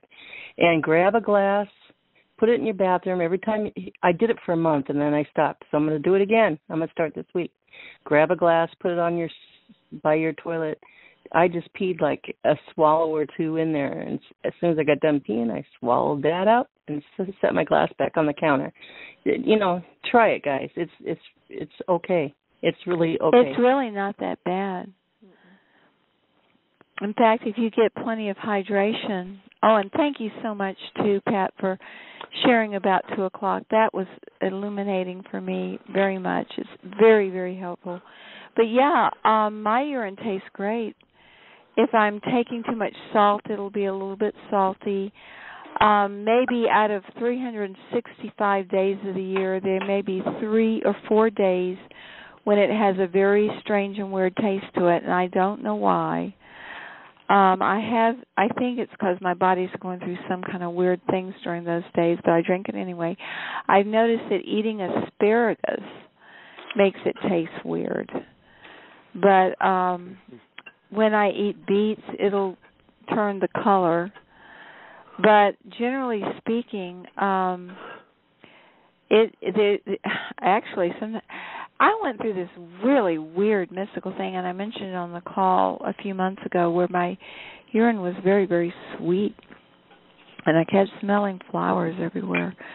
But Pluto, which is one of the major players right now, which is a very slow planet to move, it has been and is now and will be for some time at the place of plant medicine. And we're talking about the medicine that our bodies produce, but Pluto is saying we need to look also to the plant kingdom. And Mayor, I know you've been studying, you've been through this intensive about how plants heal us. And I was wondering if you'd like to read 17 Capricorn. Could I say something first? Yes, please, yes. This is Patty from Spokane. All right. I was suggested the urine therapy. I didn't know how much you're supposed to drink a day. So you could clear that up for me. But I found another way around it, sort of. I put my own urine around. All right, they got to go out. I put my own urine around my plants in the garden. Yeah. And I make my boyfriend put his in the so I compost with his. Well, that's anesthesia all over the place, because those plants will take in your DNA, and just like they do with saliva, right, and they will manufacture what you need. Right. Good. But I'll start. But I wanted to know how much you drink a day. I drink a lot. The urine I drink in the morning, I drink a whole glass. Oh, okay. So it won't hurt you. See, I didn't know. Somebody suggested that. I should have been doing this. Pat, thank you. Pat, start slow. Don't force it and have a bad experience with it. Just pee a drink or two and swallow a drink or two and then build up. Small steps, baby steps. Well, see, I mentioned it to a sort of friend neighbor, and she made fun of me on the internet about it, and then I was appalled. But I have found that those weren't really friends. So thank you, friends. Thank you, friends. Let me also add, before you read that piece, because you mentioned beet and asparagus. Yeah. Probably the most healthiest things you can possibly eat. And two things, by the way. Cynthia, I don't know if you remember, but I'm the one that told you about the author of The Secret Teachings of the Masters of Far East, that he lived down the road from me. Yes. and I'm the one that told you that I can, with 99% surety, say that he said that he inherited those manuscripts from his uncle, who was, from back 100 years ago. No, it's him. Yeah, I totally got yes on that. But he doesn't put that out because no. And that's why I don't put out, what name he goes by now or exactly where he lives. But I also made friends with one of the people that worked with Dr. Mengele in the 1930s in Germany in his anti-aging experiments. And his cocktail for longevity involves beetroot juice, carrots, apples. Those are the main things. But the main thing, that singular healthiest thing you can eat is, and guess why? That the very first vegetable Monsanto went after to make GMO was sugar beets. Yeah. Beets, because they were the healthiest thing out there. Yep. And when you're constipated, beets, I'm telling you, are good. And y'all carry on. I need to go see if the dogs are barking, and I'll be right back. If you have a juice or carrot juice or raw carrots are good for dreaming. Well, and that goes with what I was told to do was take a small beet with its leaves on top, and what I do is I take a beet, I take an apple or a carrot or both, and then I also throw in an organic lemon, and I pulverize that in one of these, really good blenders that will grind up seeds completely. I forget the name of it. It's not Vitamix. There's a better one that's less expensive. But anyway, that's the formula that this guy used. This guy has to be over 100 years old now because he was doing this work in his 30s in Germany in the 1930s. And he doesn't look any different today than he did back then. And he went on the lam because I called him out on it, and it scared him. So he's kind of gone undercover. So there would be no way to find him. But that was his work. So I know that's good stuff. But knowing better isn't always doing better. Old habits die hard, and I'm not going to blame the cabal for all of it. I think that it's just that it's been so long, and I'm real sensitive to smells and tastes and things like that, and I have a really good gag reflex. So, but I appreciate bringing all that up, and I'm going to work on that because I do believe in recycling. Hey, Pat, we can work on Pat's idea. Pat's idea. Get a big bowl and put some lettuce seeds in it, salad lettuce, and water it with your urine, and then eat that lettuce for salads. That's a good baby step for you. Well, I could definitely, if I can get a garden going, I can definitely see putting it on the garden. That wouldn't make me throw up. The other stuff I'll have to work on. But asparagus especially is real. The reason why it does funny things to the smell and everything is stimulates your kidney function. So asparagus is, if you want to be kind to your kidneys, munching asparagus is the best thing, the best vegetable out there for your kidneys. I wonder if you could put peppermint oil in it, and then you wouldn't taste it so bad. Hey, Pat. You're bound to want to convert me, don't you, Patty? Well, yeah, and I've got peppermint growing in my garden that a lady that's a healer sent me from Minnesota. And I found out those other things. My garlic started looking weird. And no, those are what Marcia sent me from Minnesota, too. They're called crawling onions. And they're actually a Egyptian onion. And they're very healing, too. So I've got all these healing plants, and I'm just looking at them going, I should be using these. Like it. Well, thank you, guys. I'm going to get a special blender, and I'm going to be trying all kinds of stuff. If you hear a big belch, it comes from me, okay? Pat, it's Mary Ann. Before you leave, I got a question about asparagus. If Kat Are they? Is it good for animals too, or I would assume, right, or not? I wouldn't want to say for animals because some things they can handle and some things they can't. Right. But you could probably find that out by some creative Googling. Yeah, absolutely. Yeah. So I wouldn't want to comment on that because I mean, the only thing I know is that when I had doggies, I've never had a cat, but at least I've had cats that own me, but I've never owned a cat. Right. And the dogs that I had, I always made them people food. Right. And I was just careful to make sure, that the people food I gave them was healthy. But any people food for a dog is going to be better than Purina dog chow because they just put crap in that. Absolutely. Okay, I'll Google this, but thank you in regards to the asparagus. Thank you.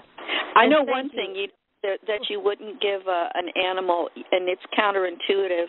Like I think it's tuna out of a can. That's real bad for them. Yeah. But I'm no expert at all on that. Well, I just know about beets and asparagus, carrots and apples. And, of course, that means, getting them organic, not GMO. Mm-hmm. And if you can remember your next time we have our call in 2 weeks, if you can look and see what your blender is, if you can bring that information, that would be good. Is it a Ninja blender? I'll tell you in just a second here. Okay. It's right here. I just have to get up. NutriBullet. Oh, okay. Sure. Bad design in the sense that if you don't have that sucker on there just right and you turn it on, your stuff's going to splatter everywhere.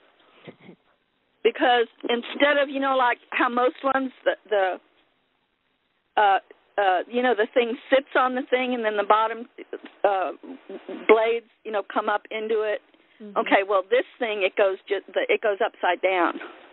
So if it's not on there exactly right or it's not screwed in exactly right, you'll get splatter everywhere. But other than that, it does work because I also have a Vitamix. It does a much better job of grinding up all the seeds. Nice. And I don't know where I heard this, but I'll share it anyway, just for people to kind of check out. It never occurred to me, but one of the healthiest, I know what it is. I've been looking into the values of seed oils, which led me to seeds, which led me to realize that one of the healthiest vegetables there are is avocados. Now, who has ever thought of grinding up and eating an avocado seed? Because they're so huge. Oh. So, but supposedly, that is one of the healthiest seeds there are. Wow. Well, thank you, Pat. Wow. And you have to try that in your bullet and see if it works. Seeds are have inside them the seed of life for that plant. They are like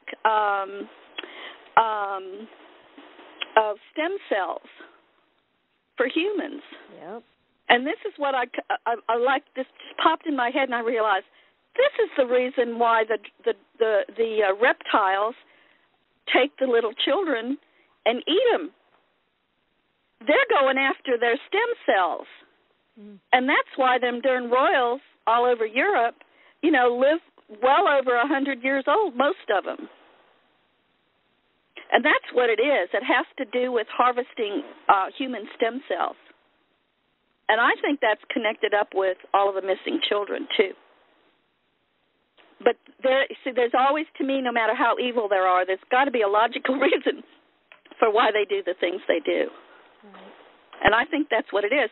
So if we can do the same thing without really harming anybody, if we stick with eating critters that have group souls but not individual souls, okay, that's got to make a difference. And certainly if we're eating vegetables and we go after the seeds and recognize that that's like the stem cells of the vegetable plant, that's going to have the original divine blueprint in there.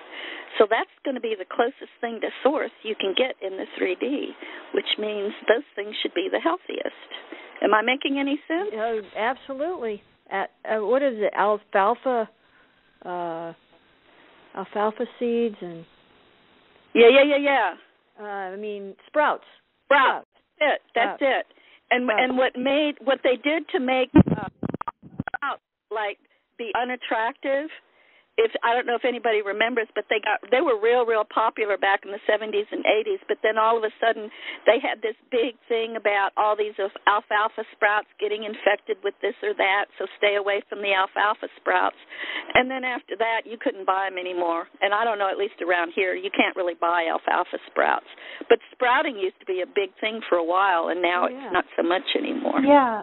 And hi, this is Mare. I just wanted to chime in and say I just learned how to do it. And I went through an intensive 10-day raw food training at the Living Food Institute here in Atlanta. And it's really easy to sprout. You can get... No. You have to. Isn't it true, Mary? You have to keep changing your water, or you have to do something. You have to rinse them in the morning and the evening with alkaline water. There you go. That's all you have to do. And you have to do is rinse them. Well, first you soak them in water for about 8 hours overnight, and then you rinse them in alkaline water in the morning and the evening until they sprout. So it's really easy. There are little bags you can get and just hang them anywhere, really, to sprout. And just remember to rinse them in alkaline water. There you go. Hey, Mare, we shouldn't waste what you learned. I wish you could. I'll talk to Misty if she's not on. But maybe Misty can have you as a guest on her show. And you can tell us all about what you learned. Yeah, I will definitely sometime for sure. Yeah. Okay, I'm going to mute out here.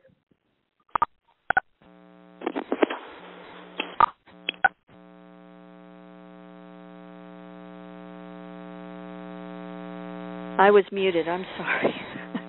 Cynthia, are you back? Yeah, I'm back. I keep hushing the dogs. They keep barking, so there's probably an animal down there, but I'm not going to worry about it. But Pluto is at the place of plant medicine. Mare, would you like to take that one and run with it?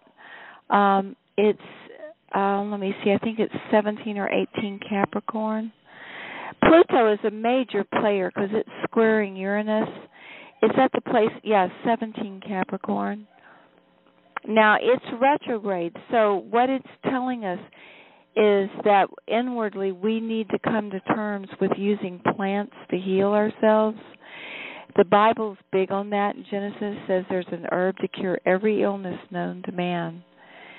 And I think it's time, because Mars will be going into natural medicine, and plant medicine is natural. And I do believe that to end tonight's call on this note, because the new moon, which is July the 4th, on a Monday, has Pluto at plant medicine. But tonight, I believe, let me check and make sure, that Pluto is at plant medicine tonight even. See if I can find it here. Okay. Come on, Pluto, where are you, Capricorn?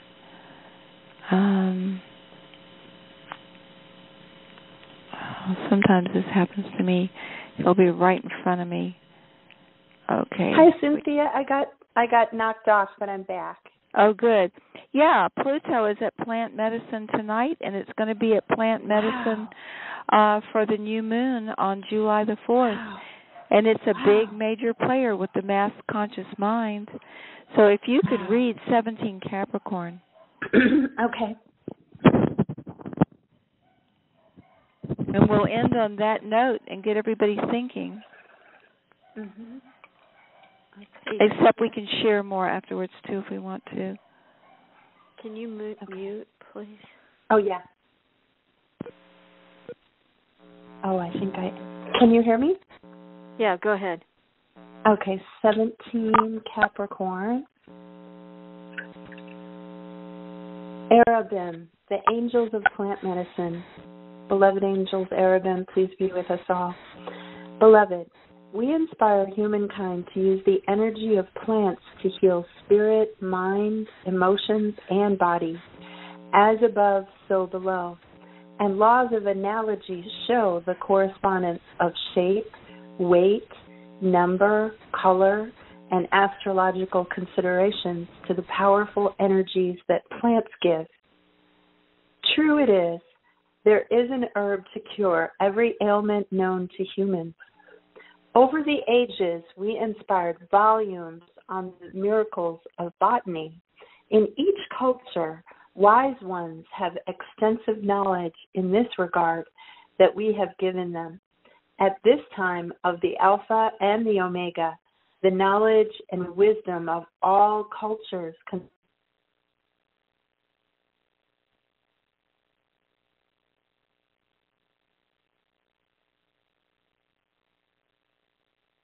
Mare, are you there? Did you get knocked off? All right. I'm going to find it. Cynthia, can you star 6? Plant medicine. What was that? All right, I'm going to look through here. Can somebody star 6?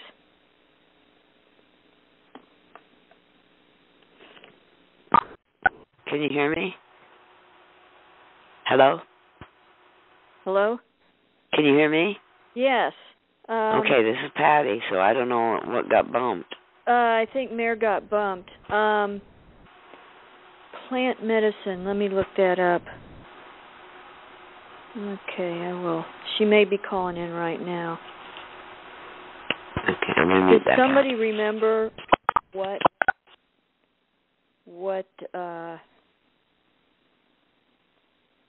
did she give the degree?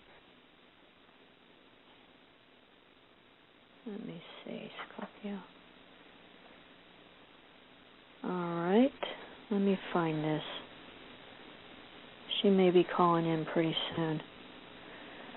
I'm just going through the book right now. Plant. Okay. All plants.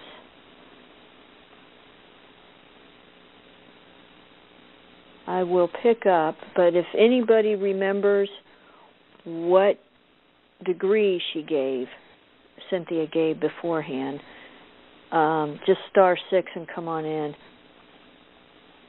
I'm just looking through the book. Was it 13? 13 what? I don't know that much about it, but I remember her saying a degree of 13. Okay. 13? All right, I'll go through all of them.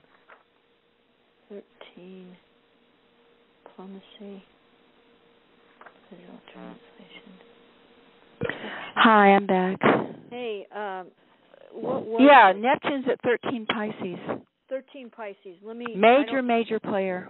Okay, let me finish up here. I don't know where Mare is. She might have gotten knocked off. Okay.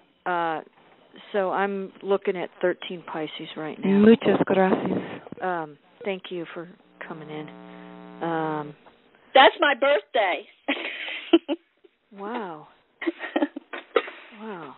March 13th. That's why it stuck out. Oh, that's cool. All right. Lucky 13. I love it. Okay. Well, this was the Angels of Occult Philosophy. What was plant medicine, Cynthia? The plant medicine is Pluto, and Pluto is at 17 Capricorn, okay, with Neptune at 17 Capricorn. Yeah. That's what she was reading. Okay, let me go there. Okay. All right, let me go there.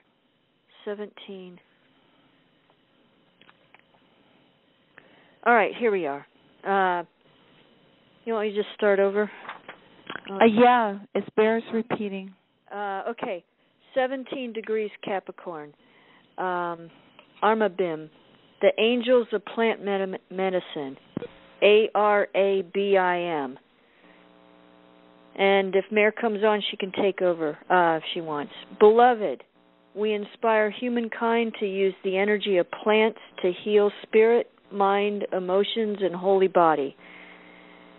As above, so below, and laws of analogy show the correspondence of shape, weight, number, color, and astrological considerations to the powerful energies that plants give. True it is, there is an herb to cure every ailment known to humans. Over the ages, we inspire volumes on the miracles of botany. In each culture, wise ones have extensive knowledge in this regard that we have given them. At this time of the Alpha and the Omega, the knowledge and wisdom of all cultures concerning the healing properties of plants is being brought together and revealed.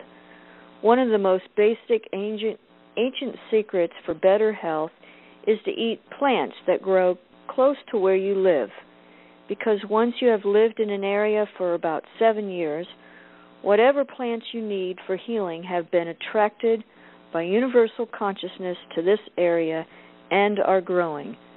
For this reason, the greatest care is given to the well-being of native plants that naturally occur. In every area, plants have evolved over millions of years with special and unique energy signatures. Each one has an important gift to offer and is necessary for the healing and well-being of the life forms in the area where it lives. From the prime beginning, we have taught that when a person has lived in one place for a certain time, historically, it's been 7 years, but time is speeding up, so it's less now. The healing plants they need can be found growing nearby, attracted to the area by universal mind, the nature spirits, and heavenly hosts. In meditation, ask for clear, unmistakable guidance from your highest self, from surrounding nature spirits, and from the heavenly hosts to reveal these helpful plants to you. Ask for clear guidance as to the method best for their use. A plant can be eaten, made into tea, an essence, or inhaled.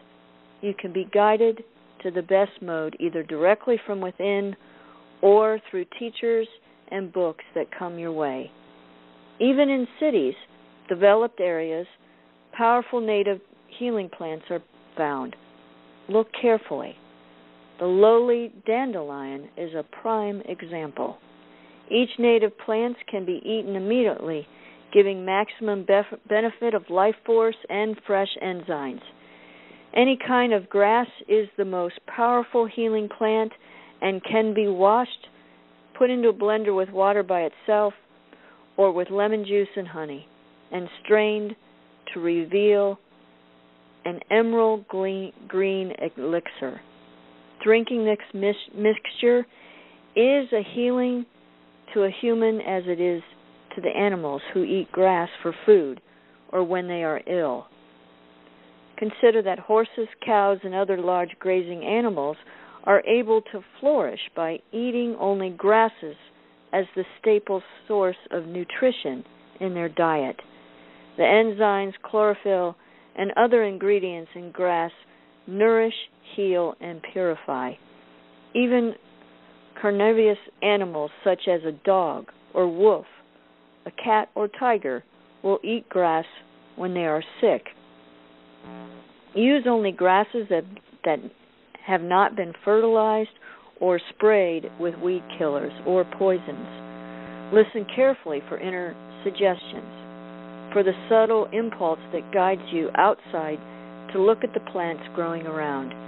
Notice which ones attract you and thank them in humility and reverence as you gather them. Then ask for and intuit assistance on their use and preparation. Just as healing and enlightenment is always available from inner realms, so are healing and enlightenment always available from the outer realms.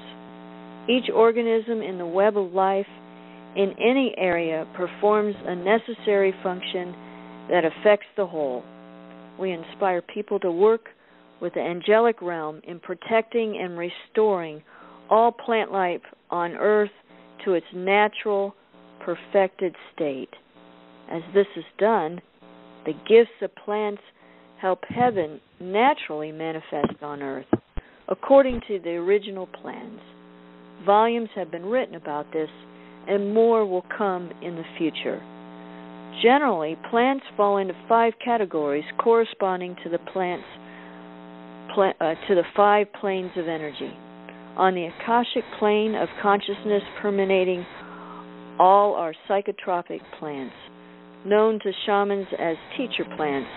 They are catalysts and cause transformation of consciousness from limitation to the infinite.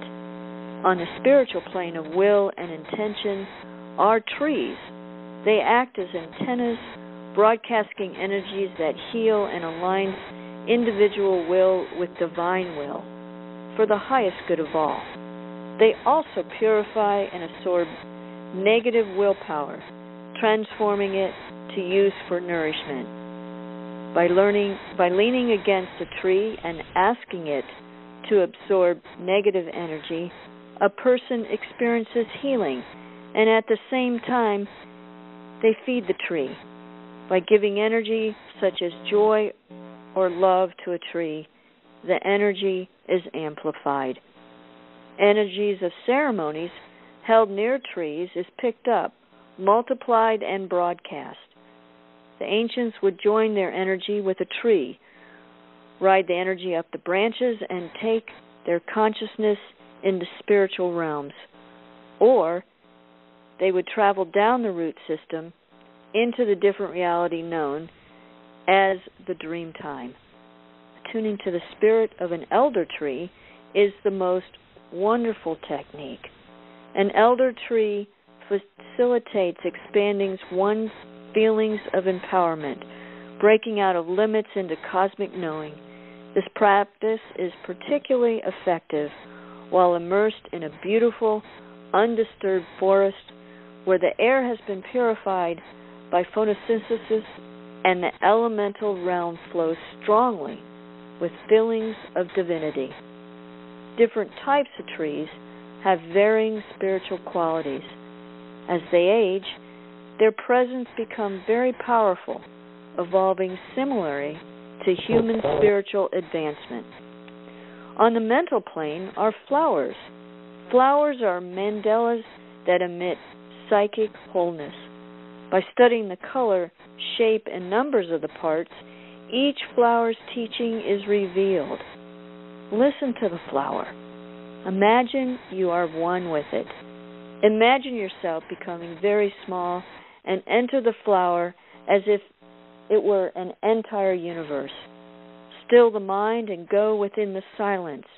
Be receptive to the infinitude of wisdom contained in flowers. Their perfume attunes the mind to original ideas of virtues that brings healing and enlightenment. On the emotional plane are grasses. Different grasses heal different types of emotions.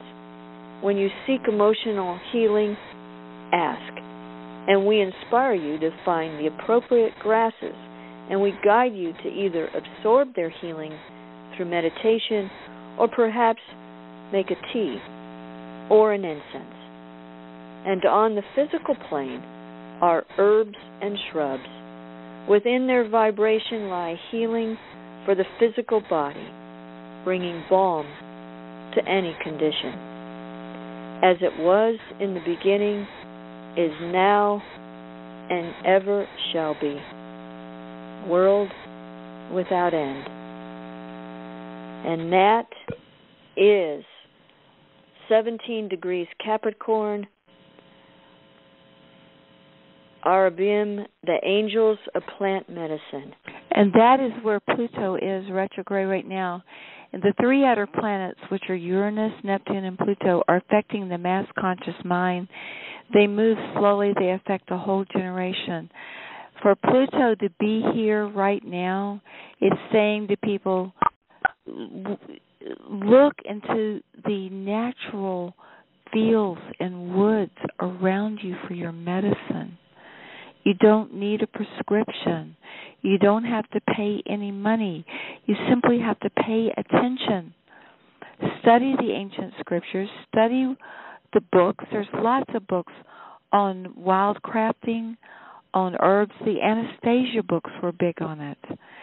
And just, don't spray your lawn and pull out the dandelions. Eat the darn things. Read up on dandelions, what the flowers do, what the leaves do, what the roots do. You'll be amazed what it does. Not only nutrients, but healing properties. It's well known. It's documented. Let's go back into the Alpha and the Omega. The Alpha is the beginning. The Omega is the end. The Alpha and the Omega are coming together in a circle. The ancient teachings will now become the new teachings. And we will be forever young, even though we'll be very ancient. It's a wonderful, wonderful time, people. And to recap tonight, please, please, please, please, please,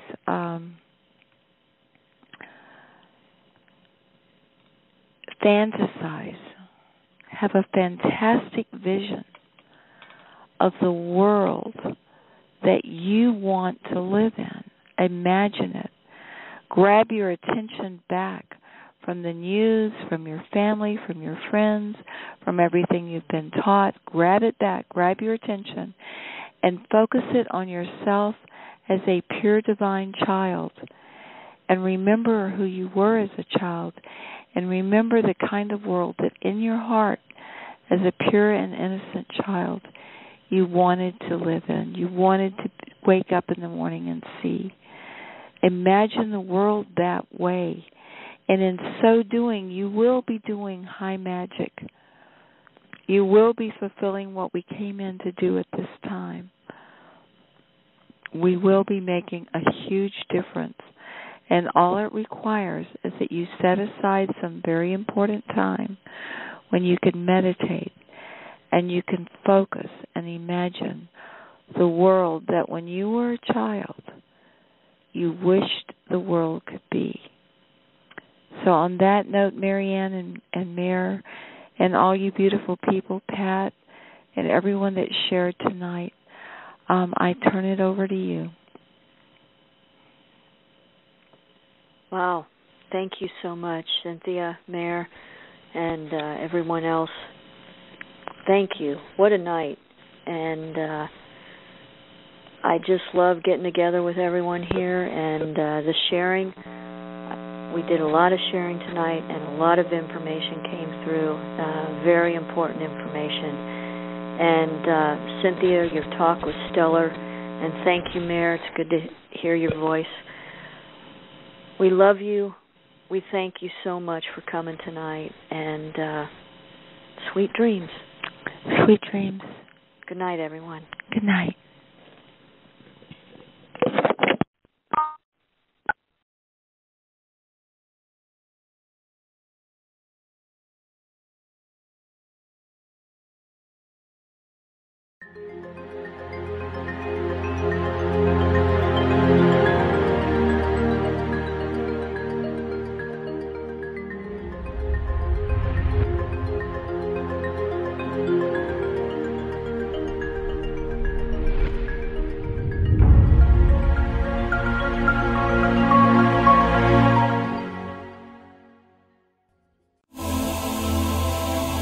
Are you looking for healing or a change in your life to help you enjoy it more fully? You might benefit from a galactic energy reading and clearing from Chris Jacobs. Chris will work with you on a soul level to clear unseen negative influences, implants, programs, contracts, and energetic blocks. Chris Jacobs is a gifted energy healer. Contact him today at ChristopherStephenJacobs@gmail.com.